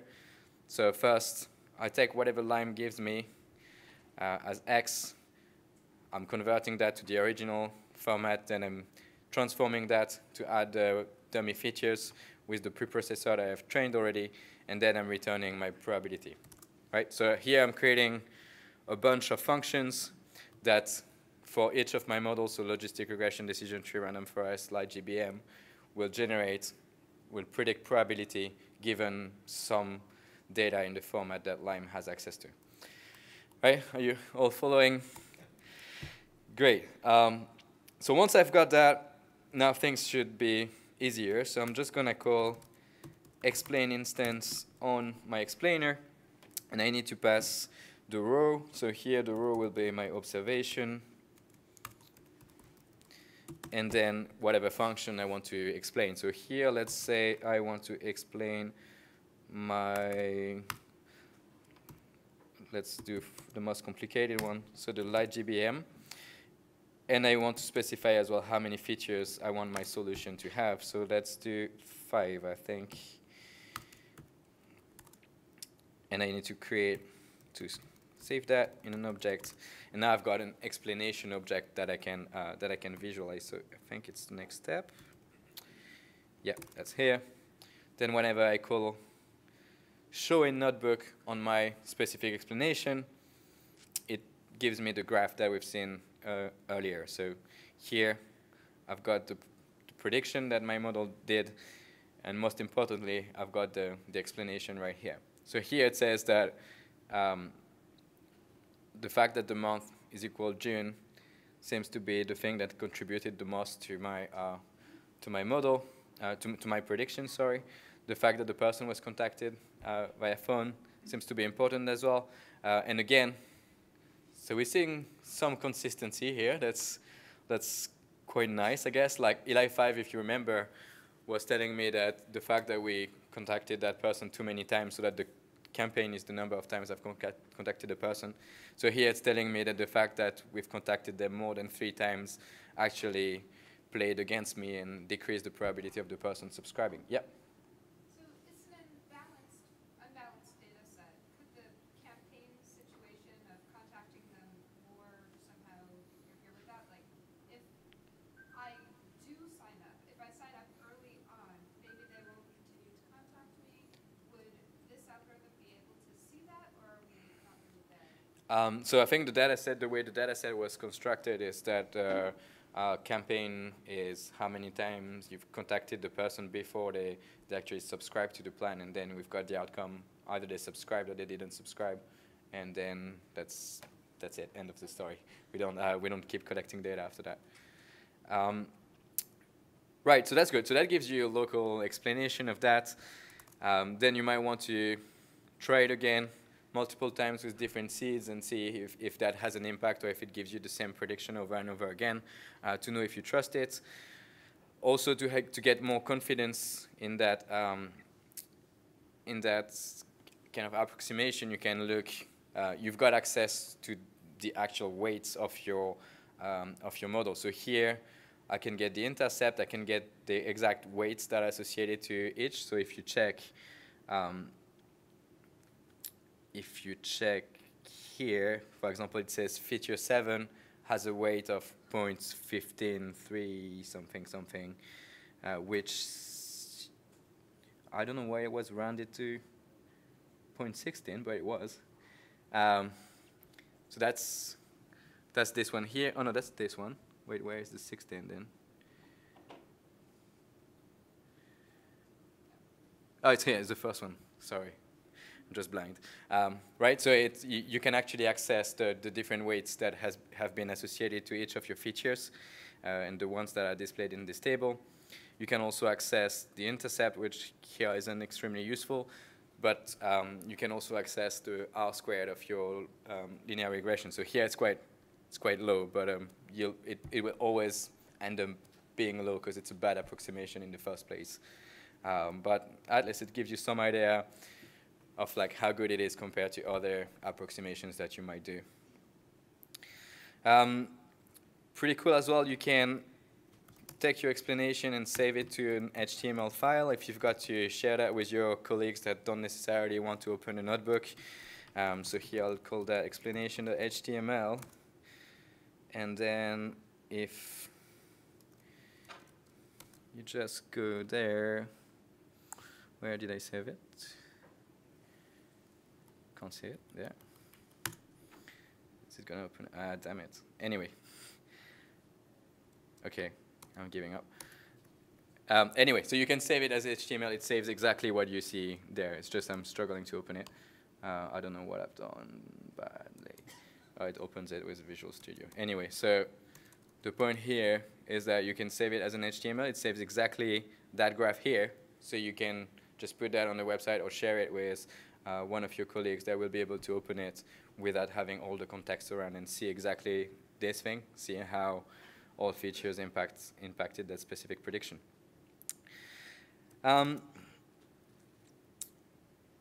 So here, that's exactly what we've done. So we're not going to do it again, but you can explain.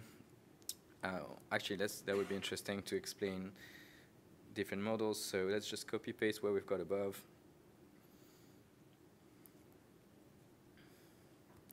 So here, this same explanation showing. I'm just going to copy paste that as well.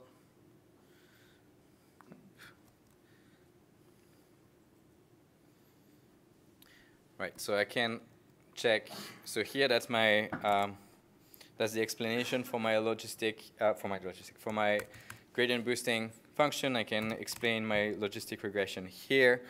So seem to be the same features actually that are important, which is a good sign. So it seems that my model are picking up similar things in the data.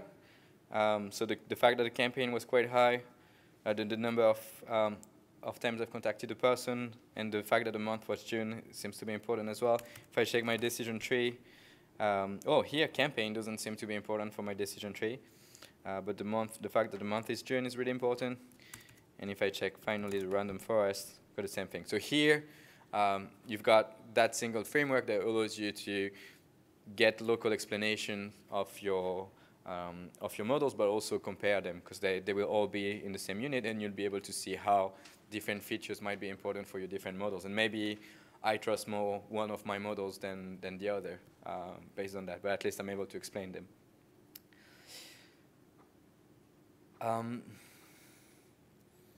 Yeah, any question about that part? So on using Lime on tabular data, I think that's, yeah. How does the data get normalized when you're like building the, is it just this sort of the way you normally normalize for a logistic regression? Just kind of do a, like, make sure the mean is 0. Yeah. I'm just wondering, especially because of the kind of weird way it Yeah.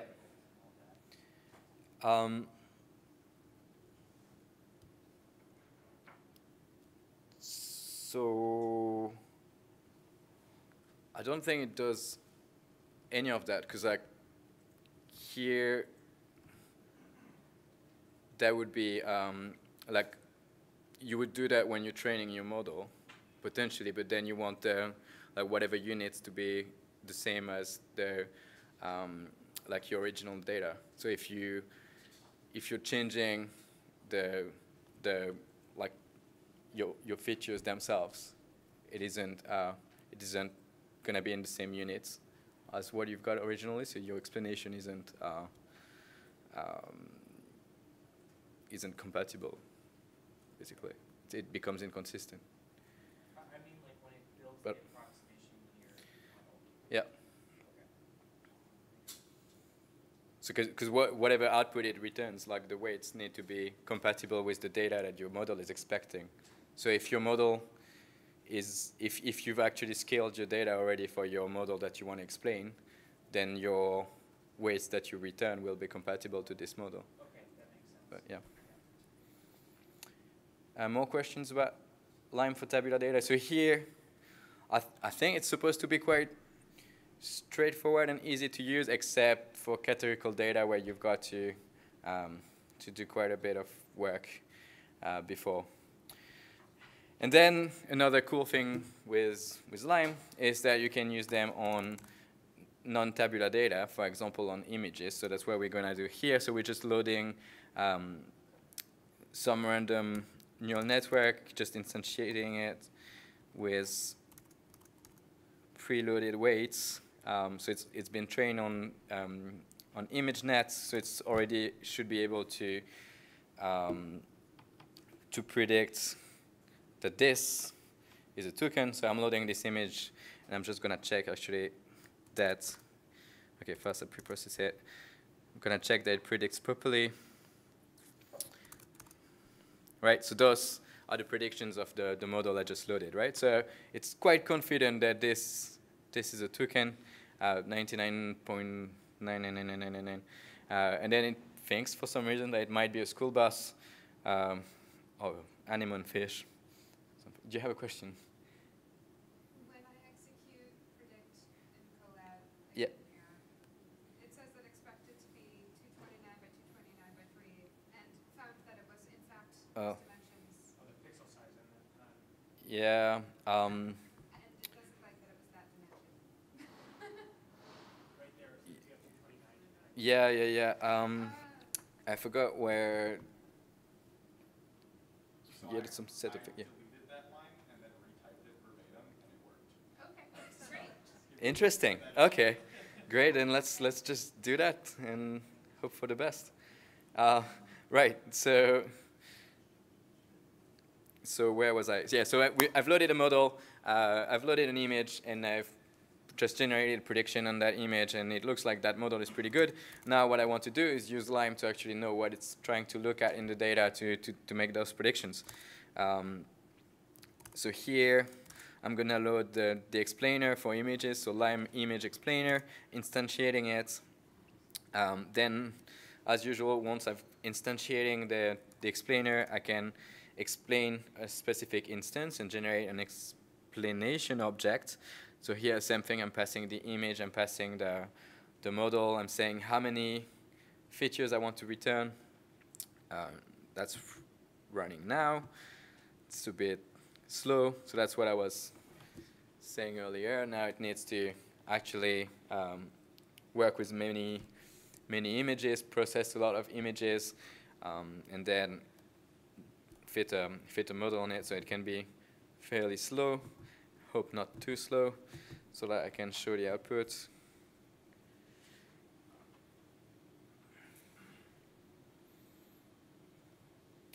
I don't know if it's gonna run on Colab. Have someone managed to run that on Colab? Did it kill it before? Or no? It took quite a while. 5 minutes. Okay, great. I don't know. I've tried it before. It was faster than that. Anyway, so maybe I can explain the rest in the meantime. So once we're creating our explanation, here you'll have a function from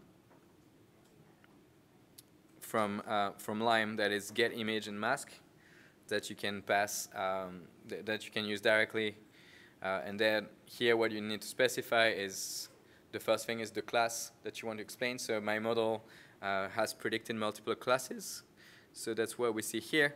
So it's predicted 96. 96 corresponds to the token. That's the first one here. Then it's predicted 779. So that corresponds to the school bus. So here, whenever I'm calling the get image and mask, I'm saying, well, try to explain why it predicted this specific class and explain this this specific thing. So that's what I have later. So if I just run that, still not ready. Oh my God.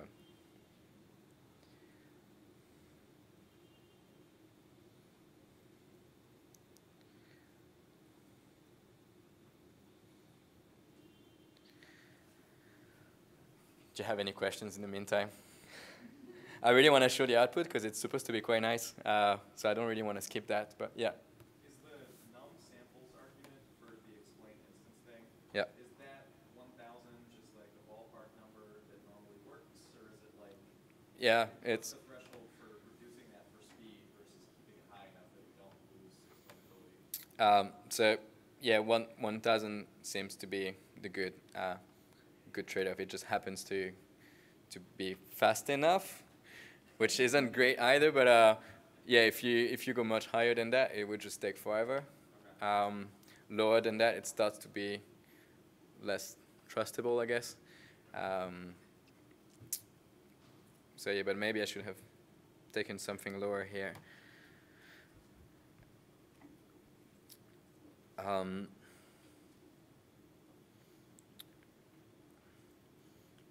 In the meantime, we can take a look at the picture. It's quite nice.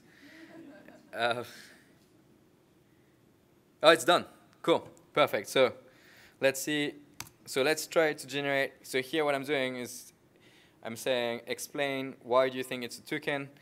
Give me only those features that contribute positively to the outcome. So what specific things in the image do you think looks like a toucan? And then I'm saying, give me 5 features and hide the rest, right? So here, if I run that, whoo, that's pretty good. So it tells me that those things are what it thinks looks like a toucan in the image. Those are the 5 first. So it calls it super pixels. So it's some group of pixels that it put together. Right, so let's see now what happens if I select only one feature. So I'm asking, oh my God, that's disappointing.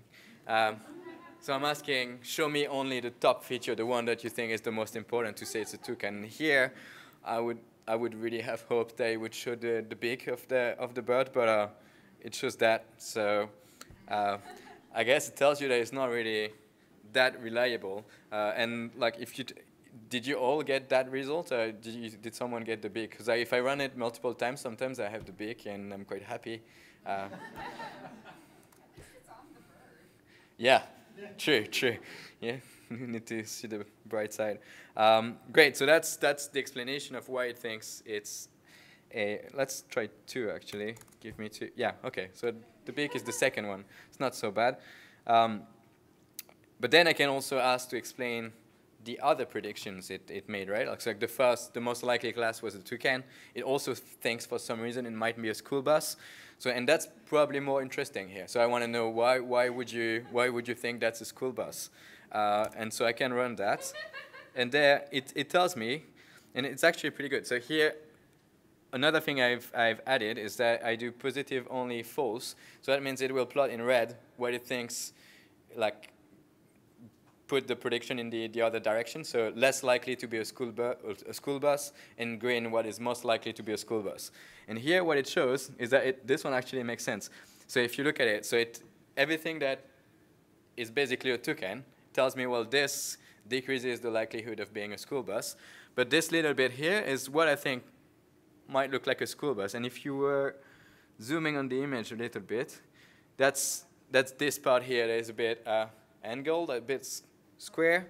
So that you could argue maybe something that I'm interpreting my interpretation, right? Please. So this little bit here, at least that's a way to see it. No, you don't buy that? Yeah, anyway, that's...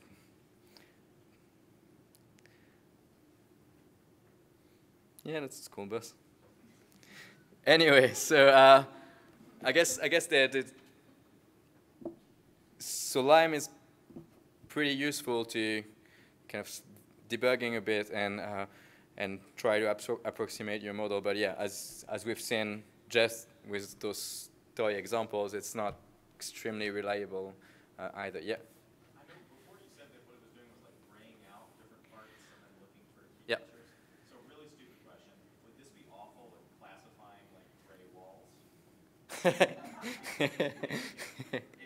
hiding it or is it actually like changing a color a bit and like smoothing the gradient and that kind of thing?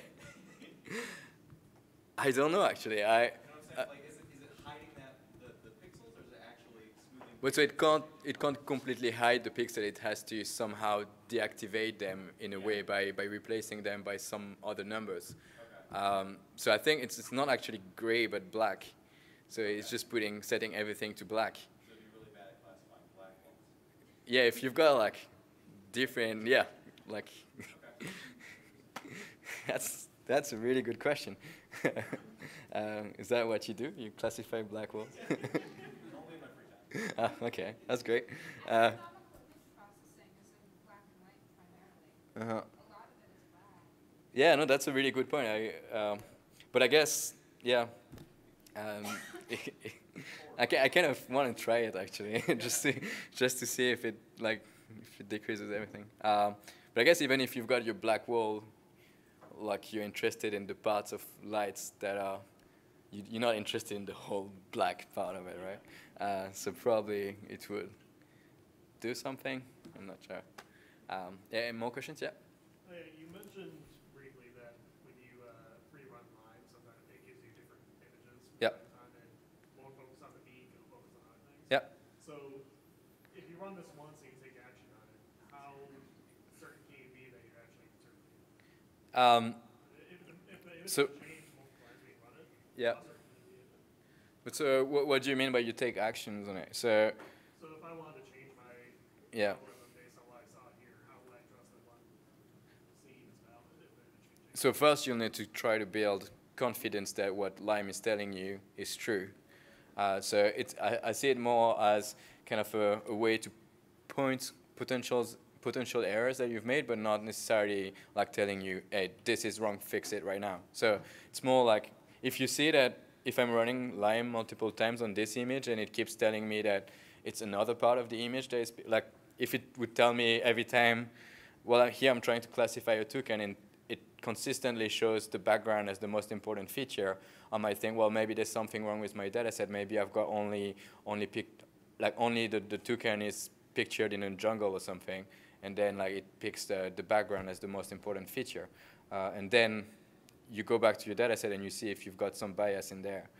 So that's more like giving you an indication of what seems to be important for your model, and then you don't necessarily take action directly, but you try to explore and like validate or not this thing. So if it tells you the most important here is the background, go back to your data set, see if there is some bias on like with images, mostly with this background or something, and you can confirm or not. Does that answer your question?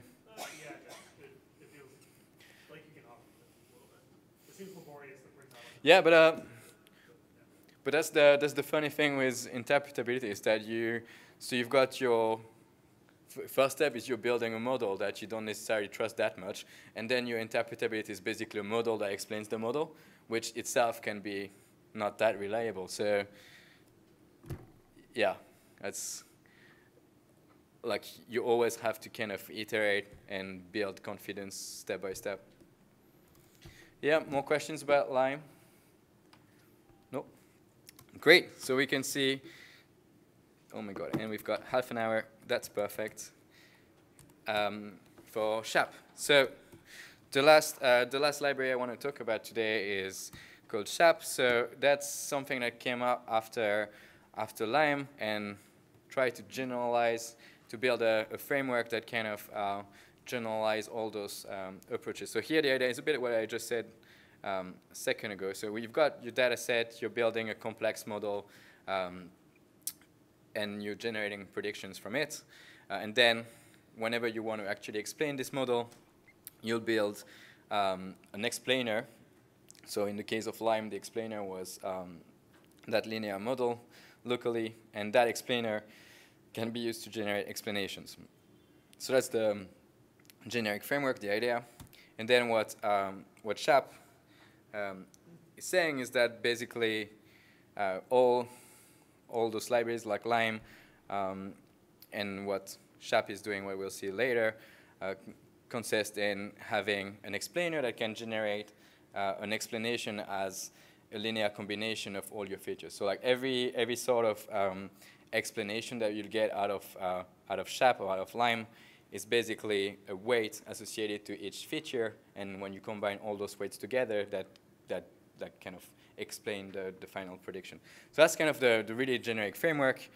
Now more in depth, what SHAP is trying to do here is that for a given, so it works mainly as a local interpretability model. So for a given observation, what we want to do is compute the SHAP values. And the SHAP values are defined, need to follow the following equation, I guess, which is so you'll have a SHAP value associated to each single feature in your data set. So if you've got age, you'll have a SHAP value for age, and that will correspond to the weights associated to age. If you've got education, you have a SHAP value for the education. That will be the weight that will be shown later, right? So those are the weights of your linear combination in here. And the idea is that SHAP values is basically trying to find the correct weight for each of your single features, so that when you're summing all those weights together, they explain the difference between the prediction for that specific observation and the expected value of the model. So just to explain a little bit the terminology here, what we call the expected value of the model is the average prediction made by your model. So like if you've got a data set where you've got 50-50 of two different classes, well, the expected value of your model will be 0.5. So it's expecting that by default, if it doesn't do any prediction, it will predict 0.5 for each value, right? So that's kind of the distribution of your training data. That's what your model would predict by default. And then what we're saying with SHAP is that every set of features in your for a specific observation contributes to pushing this expected value towards whatever your model ends up predicting for this observation. So here, let's say my expected value is at 0.5 because my data set has 50-50 of each class. And for this specific observation, I predict 0.75 probability of being in the class. Then I've got a shift from the expected value of 0.25, right? And that's what I'm going to try to explain with the SHAP value. So I'm saying, well, for this specific observation, I've got a shift from the expected value, the average value of my model of 0.25. How do you explain that feature per feature? And then you'll have age maybe contributes to 0.1 in that shift. Education contributes to 0.5, etc. So it will be able to say how each single feature contributes to this shift. So that's the main idea. That's what they want to do. And then the second question is how they actually do it. And yeah, here, just to reiterate that the interpretation will be really that the SHAP value, so the value for each feature for a specific observation, a specific prediction, will tell you how each feature contributes to push the prediction the way it is. So how it does that? So from a really model-agnostic point of view, and we'll see that later, SHAP actually does more complex things under the hood. But if we take the completely model-agnostic aspects, SHAP is leveraging something called Shapley values from game theory, which is just a way to know the contribution of the marginal contribution of something in a set of like features in this case. So the main example that you've got is, say you've got three people that contribute. Let's say that contribute some money or some skills to a team, and what you want to know is like how on average each person brings to the equation, but this person can have skills that overlap with other people. So maybe myself alone, I've got a certain contribution, so I get a certain score. I'm that good, that level. Maybe me combined with another person, say we're talking about students and we're doing group projects. So maybe me alone working on a project, I've got a certain grade. Me working with another student, I've got a grade that is slightly better. Me working with two other students, I've got a grade that is even better. How do you know the contribution of each student to that? And that's what Shapley values are in game theory. They basically try to see the marginal contribution of a single student. So the way to apply that on features is that you first get a subset of like all the possible subset of features that do not contain a specific feature. So let's say we want to see how important is age for your model. So you first get all the subset of features that do not have age in it, and you try to see how well your model can generate prediction without knowing the age of the person. So that's the first thing. And then you see how adding the age to each of the subsets improves the accuracy of your model. And then what you've got to do is just aggregate, average those contributions over all the sets. So here the idea is a bit different than what we've seen with permutation importance. So permutation importance, we're just taking all the features every time and randomizing one single column and see how that affects the output. So we only see the impact of one single column. Here, we're actually observing how adding this column to every other possible group of columns of features impacts the model. So that takes into account what you were saying. If you've got some overlap between two features, it will take it into account. Maybe if, say, you've got, with a concrete example, let's say you've got education, age, and job. So maybe adding age to only job has a high impact, but maybe adding age to job and education has really limited impact to your model. So here we'll be able to see it because maybe age and education are, okay, let's do job and education. Maybe job and education are correlated. So adding education to a set of features that already contains job will have a really limited impact, really limited improvement on your model, whereas adding education to something that has only age will improve your model. So here we take every possible subset and we see how adding this specific feature improves it. Am I making sense? Yeah? So if you have a large number of features, that would be... Yeah. So that is super expensive computationally, like, because you've got to try every possible subset of features. So if you've got a lot of features, that's a lot of subsets, and then every time add the single feature you want to test for. And that's for every feature. So for every feature that you want to get the importance of, you have to do that. Right? So does it make sense, or should I do it again? It's fine? Not fine? Fine? Yeah, so just to summarize, I think the example is actually the easiest to understand. So I've got age, education, job. I've got three features. I want to see which one is more important.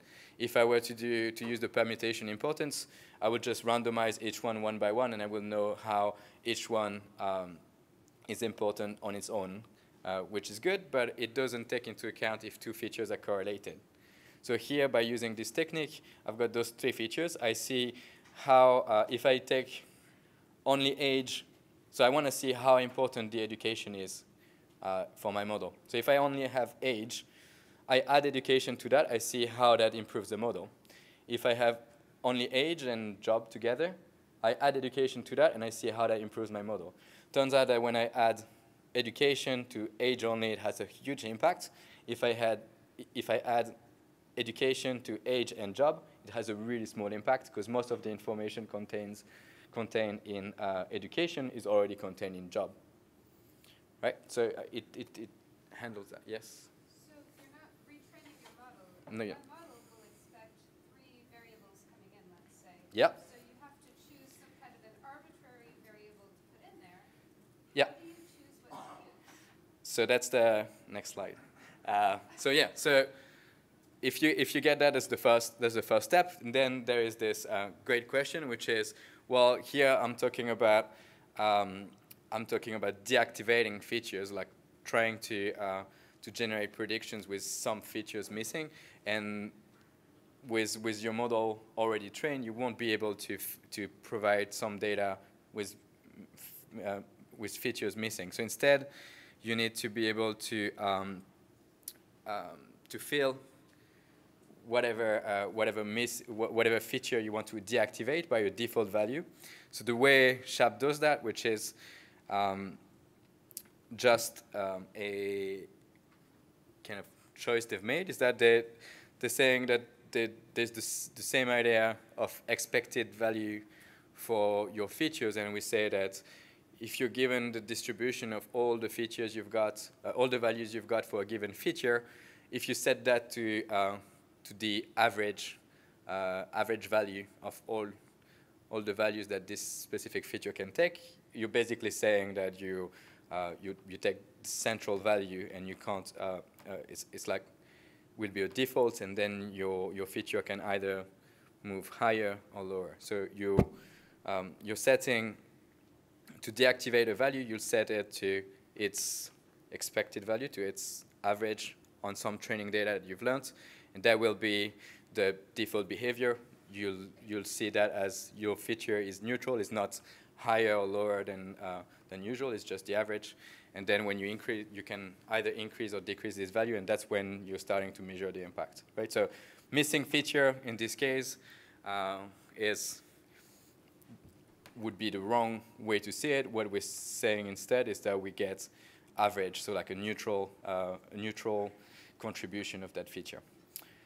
And then, so those two things, whenever you want to use SHaP, you'll need to provide some training data that from which it can learn all this information. So it will need to learn the expected value. So it will need to learn what's, on average, the prediction of your model. So it's 50-50 if your classes are perfectly balanced, but it can be something different. And it also needs to learn the expected value of each feature, so the average, the neutral version of each feature. And then once it can do that, it can start simulating the thing we just said, where it's building all the subsets of features, some of them being set to their neutral value, some of them keeping the value we expect, and then we see the contribution of adding the specific feature we want. But as you mentioned earlier, this is something that is going to be really computationally expensive, because that's tons of things to simulate and predictions to generate every time. And let's say you've got something like a k-nearest neighbor, which is really slow to generate predictions, and you need to generate predictions in every subset of the data, so that's going to be really, really slow.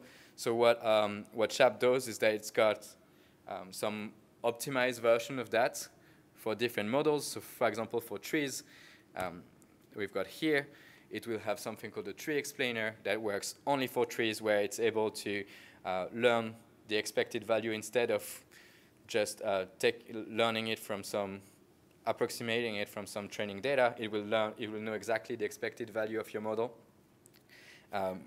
given by the structure of the tree. It will also know the contribution of each individual feature. It's got an algorithm to actually learn it from every single node in the tree directly without having to simulate it. So it's just a shortcut. Instead of having to simulate and generate all those, like manipulate all those all the data and generating prediction, it will learn it directly by looking at the different rules, binary rules you've got in your tree, taking the different values from there and compute directly as a closed form solution the contribution of each feature.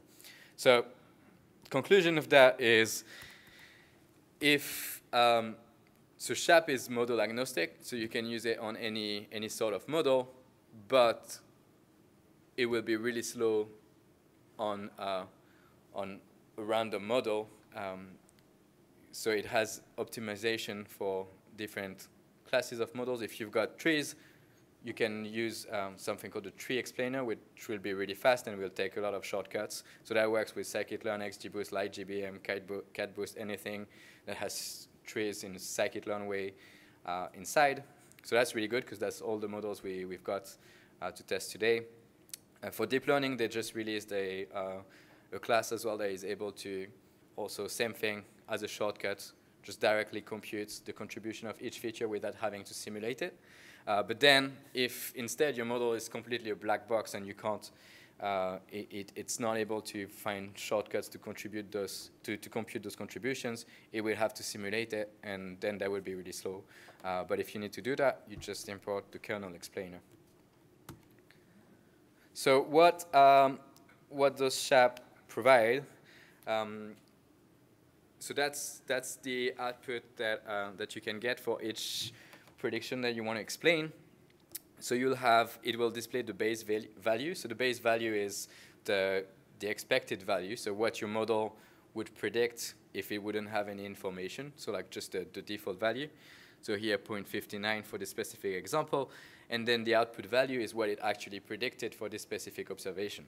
So here, from here to here is the actual shift that I have for the specific observation. And then SHaP displays nicely how each of the feature contributes to this shift. So it says that this specific feature worst concave points contributed quite a large amount to push the prediction in this direction, so increasing the probability. So this in red here increased the probability quite a bit. The worst radius here decreased the probability, so pushed it on the other side, and then you've got all the features like this. So it's a pretty nice visualization that shows how the features are kind of working together to like push the prediction on one side or another, which again comes down to this, right? Like when you're summing the contribution of each single feature through the SHaP values, you have the shift from the expected value.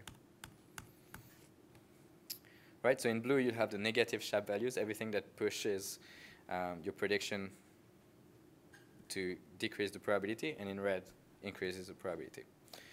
Any question about that? So that's SHaP for local interpretation. Yeah? How does it do the average selection of categorical data? Like, does it just pick the most prevalent class? Or Yeah. class? Oh, it's the most prevalent? Yeah. Okay. So that's going to be your like neutral level. Yeah, so that's for local interpretations. But then the cool thing with SHaP is that you've got, since you've got contribution of each feature to your, for each specific observations, if you plot all the observations together, you can understand how your model works at a global level as well. So here, what SHaP does is that it computes this graph for each single observation. If you're in your data set, it plots everything together, and that shows you the importance of all features. So here, what you're seeing is, and this one is a bit hard to understand at first. So if you see on the x-axis is the SHaP values. So on the left, it's negative. On the right, it's positive. So all the points that will be on the left will contribute to push the prediction negatively. So here we're predicting whether something is cancerous or not, whether a cell is cancerous or not. So everything that is on the left will make the likelihood of something being cancerous smaller. Everything on the right will make the likelihood higher. So that's the first thing. Then it shows every every single feature as a row like this, so it's similar to the feature importance that we're used to. And then this axis here shows the value. So if it's in blue, it's a small value. If it's in red, it's a high value. So how do we interpret that then? So here what we can see is that for this specific feature, LStat, high values of LStat, so all the things in red, seems to decrease the likelihood of a cell being cancerous. So it's like in one single graph, you can already start seeing not only how important each feature is, but also in what direction it pushes it. So here looks like for some of the points, some of the points that have a high LStat seem to have a super high impact on decreasing the probability. So here, that has a really small, highly negative SHaP value. So those points here, I might want to look at them, but it looks like the fact that LStat was high had a really huge impact on the probability being lower. Here, same thing. I've got some points with a really low value, and it seems to have a really high positive impact on the prediction. Yes, you had a question? Computationally, are these pretty inexpensive to make? Because you already need to run it to get one level. So there's multiple levels here. The first one is we need to be able to compute the SHaP values for a single observation, which for trees happens to be fast. For non-trees, or for something that is not a tree, and you'll have to do that process, that will be really slow. So that's the first thing. And then you've got to compute a bunch of points, a bunch of observations to be able to generate a graph like that. So maybe thousands of them, which adds another level of complexity. So yeah, that can be quite slow. If you're not using tree, that is going to be really hard to generate this graph. It will take like hours, like really. If you're using trees, and you're limiting it to maybe like 1,000 points or something, that should be doable in a couple of minutes, maybe. Compared to the time it would take to categorize one, is it linear, or do you get some savings? So here you're literally computing one by one all the like SHaP values on every observation you give. So yeah. Yeah. I'm sorry if you explained. Within this individual line, what is the width of the like the bump? The width here, it's just trying to show you the how many points are there. Yeah. So here so those seem to be potentially outliers, and most of your points seem to be here. So this graph shows you a lot of information. Here I see, actually that's a really good point, I see for the DIS feature, so I'm not sure what the DIS is, but what I see here is that there is a big chunk of points here that have quite limited impact, so it's pretty much zero SHaP value. So all those points here, for all those points, this feature seems to have almost zero impact on my predictions. But then for some outliers that I see here, this feature, DIS, seems to have really high impact, and those points have a low value. So those points have a low value of DIS, and they seem to have, the DIS features seem to have a really high impact on my prediction. And here, positive impact, that means the cell is cancerous. So probably I want to look at those points and see what's going on there. So that provides you this information. Same story for the RM here. It looks like a few values that have a high, a few observations that have a high value of RM seem to have a really high impact on the final prediction here, this RM feature, whereas most of the points seem to have a low SHaP value, like a close to zero SHaP value. And then all those features here, so age and all the other features seem to have really small impact on my predictions because they're all around zero SHaP value. All right, so that's how you'd interpret that. Yes? Since you use the average to define like neutral, what happens if some of the features are really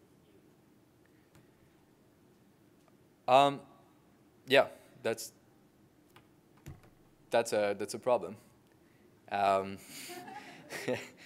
It's just, so that's the assumption here, that because it needs a way to define missing value, and the way it decided to define missing value is just giving it a whatever it calls neutral, and the neutral will be the average. So yeah, that's a good point. Yes. Is that something we can change though? Like, could we just hard code, hey, use this as the reference point? I don't think that the implementation allows you to do that. But you, if the problem is really skewed data, you could process your data before trying to explain it. Yeah. Any questions? So I guess that I don't know how obvious that was, but we start with like SHAP is a way to explain a local, to give a local interpretation, to explain a specific observation. But if you plot all the points together, that gives you actually a really powerful global explanation of your model, which is much better than the feature importance that you usually get on trees and those things. Just, oh my God. Just a quick word on the API. So yeah, you'll build your explainer, you'll compute Shapley values, and then you can either use something called force plot to explain a specific observation, or summary plot is the second one I see here. And it's time for the notebook. So how is that going to work? We've got 2 minutes left, which is not a lot of time to work on a notebook. So maybe I'll just go through it to show you what's going on there, and you can take a closer look later. How does that sound? Yeah. So we'll load everything first. Here I'm training all my models, so same thing we've done before. And I'm importing SHAP, and now I'm ready to go. So all the models, like I only want to explain the LightGBM model here. It happens to be my best model, so I'll stick to that. So LightGBM is doing boosting with trees. I'm quite lucky here, because that means I can use the tree explainer, which is fast. And you can try, actually, if you want, you can train a k-nearest neighbor model and try SHAP with k-nearest neighbor, and you'll see it's really slow. Right, so now I'm selecting the same observation, so we're really starting to know a lot of things about this specific person. And here, my LightGBM model predicted 90.89 probability of subscribing to my plan for this person, right? Cool. So now let's compute the SHAP values. Ooh, you see it was really quick. So because here it doesn't have to simulate anything, it just gets it directly. And if I check the dimension of this matrix that is written by SHAP value is a vector with 57 values, right? 57 is the number of features. So here, if you don't believe me, that's what it gives you. So an array with a value for each of the features that you've got. Here, just a quick sanity check that we do. So the unit of the SHAP values that will be returned will be in the same unit as the default output of your model. What that means is that if your model predicts probability by default, the value of your SHAP values will be the unit of your SHAP values will be probability. If you're here, turns out that the LightGBM by default returns predictions as log odds. So all the SHAP values that I've computed will be log odds. So I just need to keep that in mind if I use the array directly, what unit that it is in. So here, just doing some sanity check where I'm generating. So I want to basically, I'm saying I don't really trust that that SHAP what the expected value of SHAP is. So if you call on your explainer.expected value, that's what it is. So here I just want to prove that the expected value corresponds to this. So to the average log odds of the predictions of my model. And here, if I do that, it's the same thing. So here, the only thing I've demonstrated is that the expected value is what I said it was, which is great. So once we've got that, here, just want to prove again. So that's difference between the expected value of your model and so here LGB model dot predict proba is the probability that my model predicted. I convert that to log odds to be able to have the same unit as the expected value, and I find a difference of 262.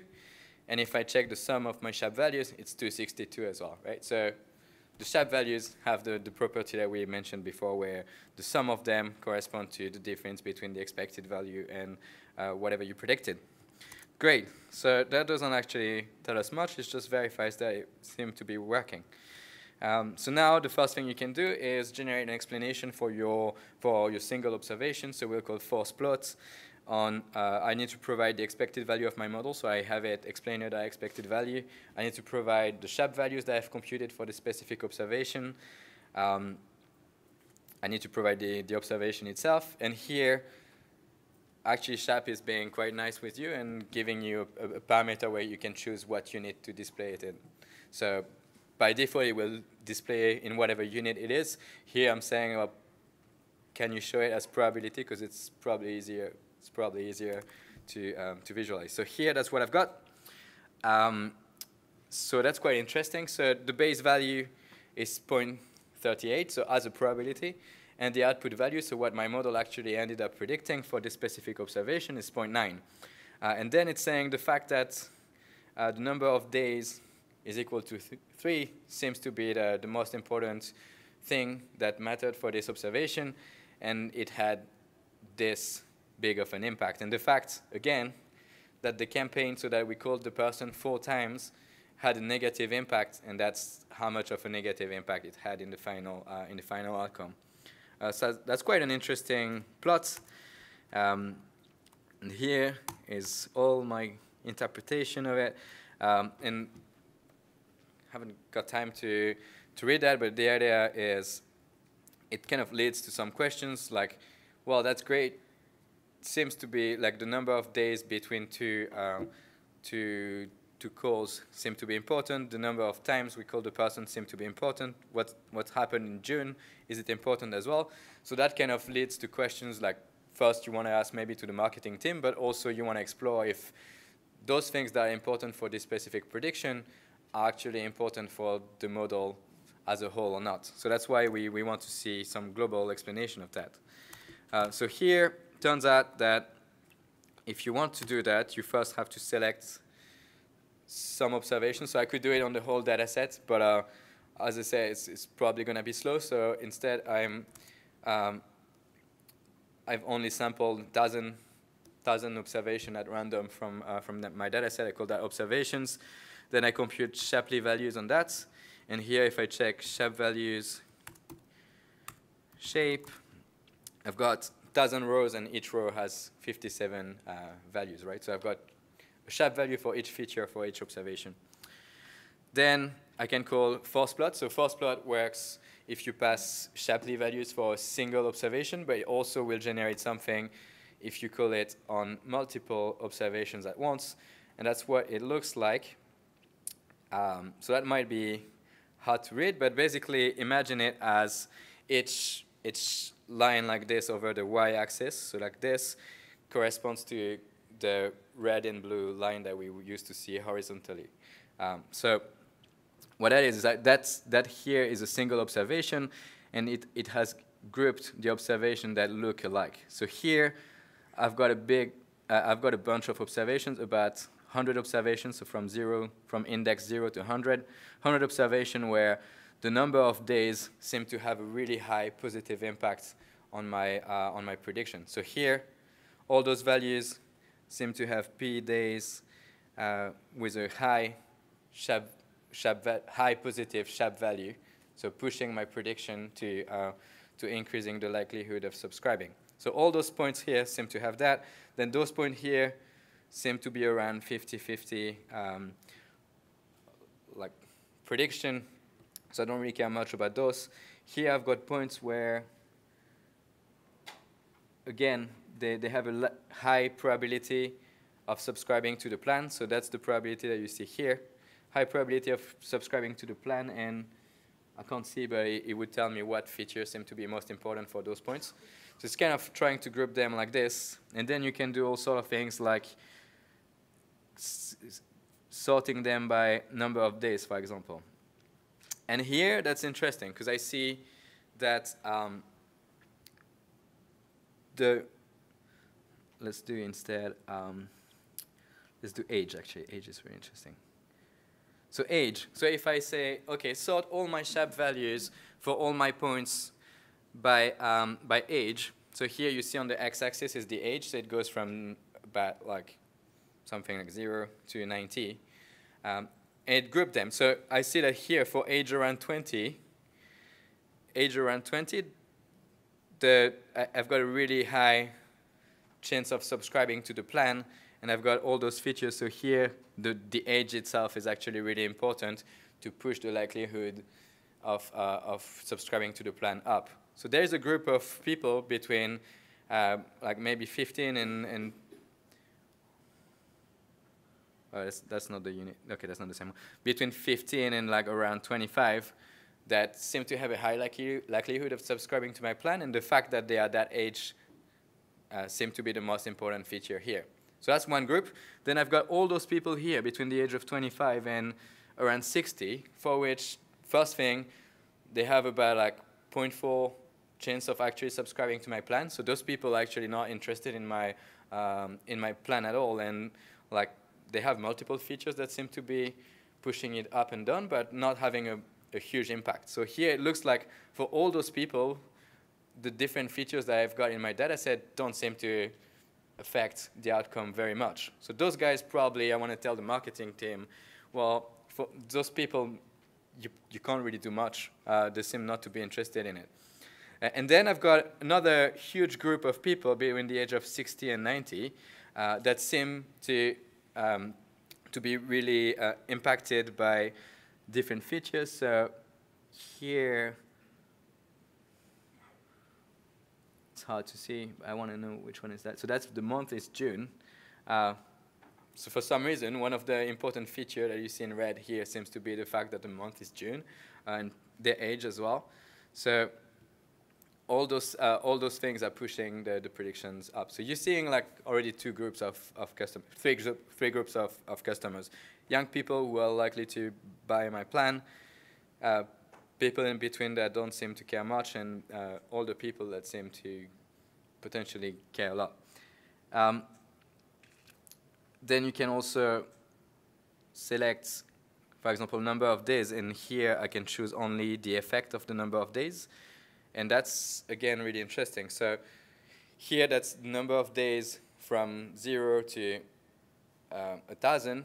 And I see how the number of days between two contacts seem to impact the likelihood of subscribing. So here I see that if I don't wait too long between two contacts, I increase quite a bit the likelihood of subscribing to the plan. So here from 0.4 up to 0.8, pretty much just because of the fact that the number of days is so small. But here, if the number of days is really high, around here, I see that that is having pretty much zero impact on the prediction. So here, if I'm waiting more than, I don't know, about 600 days, then the number of days end up not, it doesn't matter much anymore. Yeah?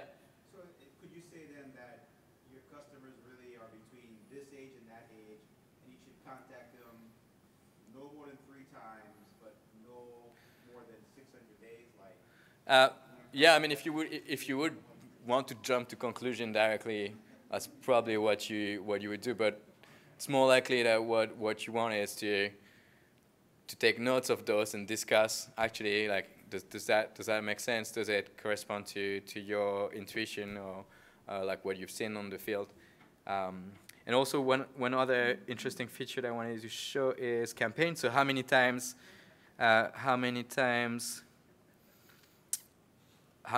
we've contacted the people. So here I can see that like if I contact up to maybe like about 9 times a single person, doesn't seem to matter too much. It doesn't seem to have too much of an impact on the final prediction. But here, looks like for a lot of people, if I contact them more than, say, 12 times, the number of times I contact them seem to be super important and have a super high negative impact on the likelihood of subscribing. So here, I can go to the marketing team and say, well, it looks like if you contact them more than 10 times, it's really being counterproductive and really decreasing the likelihood of the people subscribing in the end, which, again, is some interesting finding. So also, I think, and there is more that you can explore here by just changing how you want to sort your SHaP values and how you want to filter, if you want to show the whole thing or just the impact of a single feature. So if you haven't followed the whole interpretation, I've tried to write it down here, so you might want to look at that later. Just to finish with that summary plot, so the one we've seen in the slides, but for this specific thing here, so tells you that the fact that you contact people by phone here seems to be quite an important feature. I'll decrease that a bit. Seems to be quite an important feature, and it's perfectly ordered. So it looks like if contact cellular will be 0 or 1, so it looks like if it's 1, it has a positive impact. So I can tell the marketing team, well, looks like all the points for which you've contacted people by phone seem to have, the fact that you contacted them by phone seem to have a positive impact on the outcome. Whereas all the people that you did not contact by phone, it seems to have a negative impact, and sometimes quite a high negative impact. So at this point here is further than this one. Here, the number of days, that's something we've already noticed on the previous graph. So number of days, if it's if it's just normal value, it doesn't seem to have much of an impact. So if the number of days is between, like, I don't know, higher than some values, I forgot what did we say, but if it's too high, it doesn't seem to have an impact at all. But now, if your number of days is really low, so that will be the color blue, it seems to have a huge positive impact on the outcome. So here again, just by looking at that, I can say number of days. If it's low, it has a high positive impact. Then you can see all sort of things. So you can see campaign is the kind of the opposite story. Like if I contact people too many times, so here I contacted that person too many times, it looks like it has such a huge negative impact on the final outcome. So here those points are probably outliers, but I contacted them so many times that that ends up being the main reason why they didn't actually subscribe to the plan. So you can see a lot of things like that in this graph. Here, those things don't seem to matter too much. Those points here are around 0 SHaP value. Yes, someone had a question. Yeah? I don't think it's a cause-effect relationship. I think if you nag someone a ton and they haven't responded yet, nagging them more won't help you. So saying that calling them 4 times is a negative predictor, it's because if I call them 4 times and they haven't signed up yet, calling them more times won't cause that to. So calling them more isn't going to make them less likely to subscribe. It's just that if you have called them 4 times and they haven't subscribed yet, yeah. So that's it. more times is probably not going to help you at all. So But so that's exactly the kind of things you need to end up discussing with whoever is the domain expert. Like instead of just going through conclusion yourself, you're like, well, okay, so that's what seems to happen, and that's what I can see in the data, the impact of different things. And then you discuss like, well, is that something we can actually take action on, or is that something that, as you said, that is just how it is, and that's we're just seeing a normal impact, and changing that will not have make any difference. it's not like you're going to call them and they're going to be like, hey, forget it. Yeah. Unsubscribe. Yeah. No. Exactly. Stop So. once they say yes, right? So like there's a big difference between what you see in the data and what recommendations you make, and like whether those recommendations will be any useful or not. And then just to finish with that, something that I didn't mention, an extra thing that you can see with you can do with SHaP is dependence plots. So here, just really quickly, if I want to see the impact of age, condition with whether the person was contacted by telephone, for example. Here, you've got the age on the x-axis, so from 20 to 90, and the impact, so the SHAP value here. So I see that around age 20, I have actually a high impact. The age has a high impact. Age, like between 60 and 90, it has a high impact as well. Age between 25 and 60 doesn't seem to have a high impact, and there you can see how contacted those different groups by telephone had a different outcome, and here it doesn't seem to show anything interesting. Yeah, not much to see here, but ideally where such a plot would be useful is that if you see that around age 60 and 90, maybe the impact of calling someone on the phone would be more important than at another age or something. So that could be an interesting. Here it turns out there is nothing interesting to see with this specific plot, but you've got the option to do that and see how different features, when they're linked together, they might end up having a different impact on your final outcome. Right. So that's the end of this tutorial. A bit late. Just to finish, so model interpretability it's important to give trust that your model is doing the right thing. It can allow you to debug your model and really spot some biases in your data potentially, and you might want to fix your model after that. It allows you to explain to others as well how a prediction was made if they're the decision maker. It's really important. And also, like, you have regulations that make it mandatory to actually explain your model. Now, practically, what you end up seeing is that, well, if your model is tree-based or something, SHAP will be perfectly fine and will probably allow you to do a more in-depth analysis and get much more information locally and globally as well. So if your model is tree-based, you're in luck, and you can use SHAP, and it's going to be quick enough so that you don't have to wait ages to get a result. Now, if your model if you want a method that is completely model-agnostic, you can still use SHAP, but it will take forever to compute. So it's either how much, I guess, you value the output of it, and if you want to take hours to compute the SHAP values on this specific model to be able to interpret it later, then you might stick on SHAP. If you prefer to go for a quick approximation, you might want to use Lime instead. I guess that would be a rule of thumb. Yeah? Would it make sense to do like this sort of standard feature importance first, and then top, like, random features? Yeah, so even like something like permutation importance would generalize to all models, fairly quick to compute, and gives you something that you can compare. So yeah, probably you'd start with permutation importance just to see, maybe as a feature selection as well, or just to first debugging intuitively what seems to be important or not. And then if you want to really go into more depth, SHAP or Lime, depending how much time you want to spend on it, I guess. Yeah? Great. So that's all for me.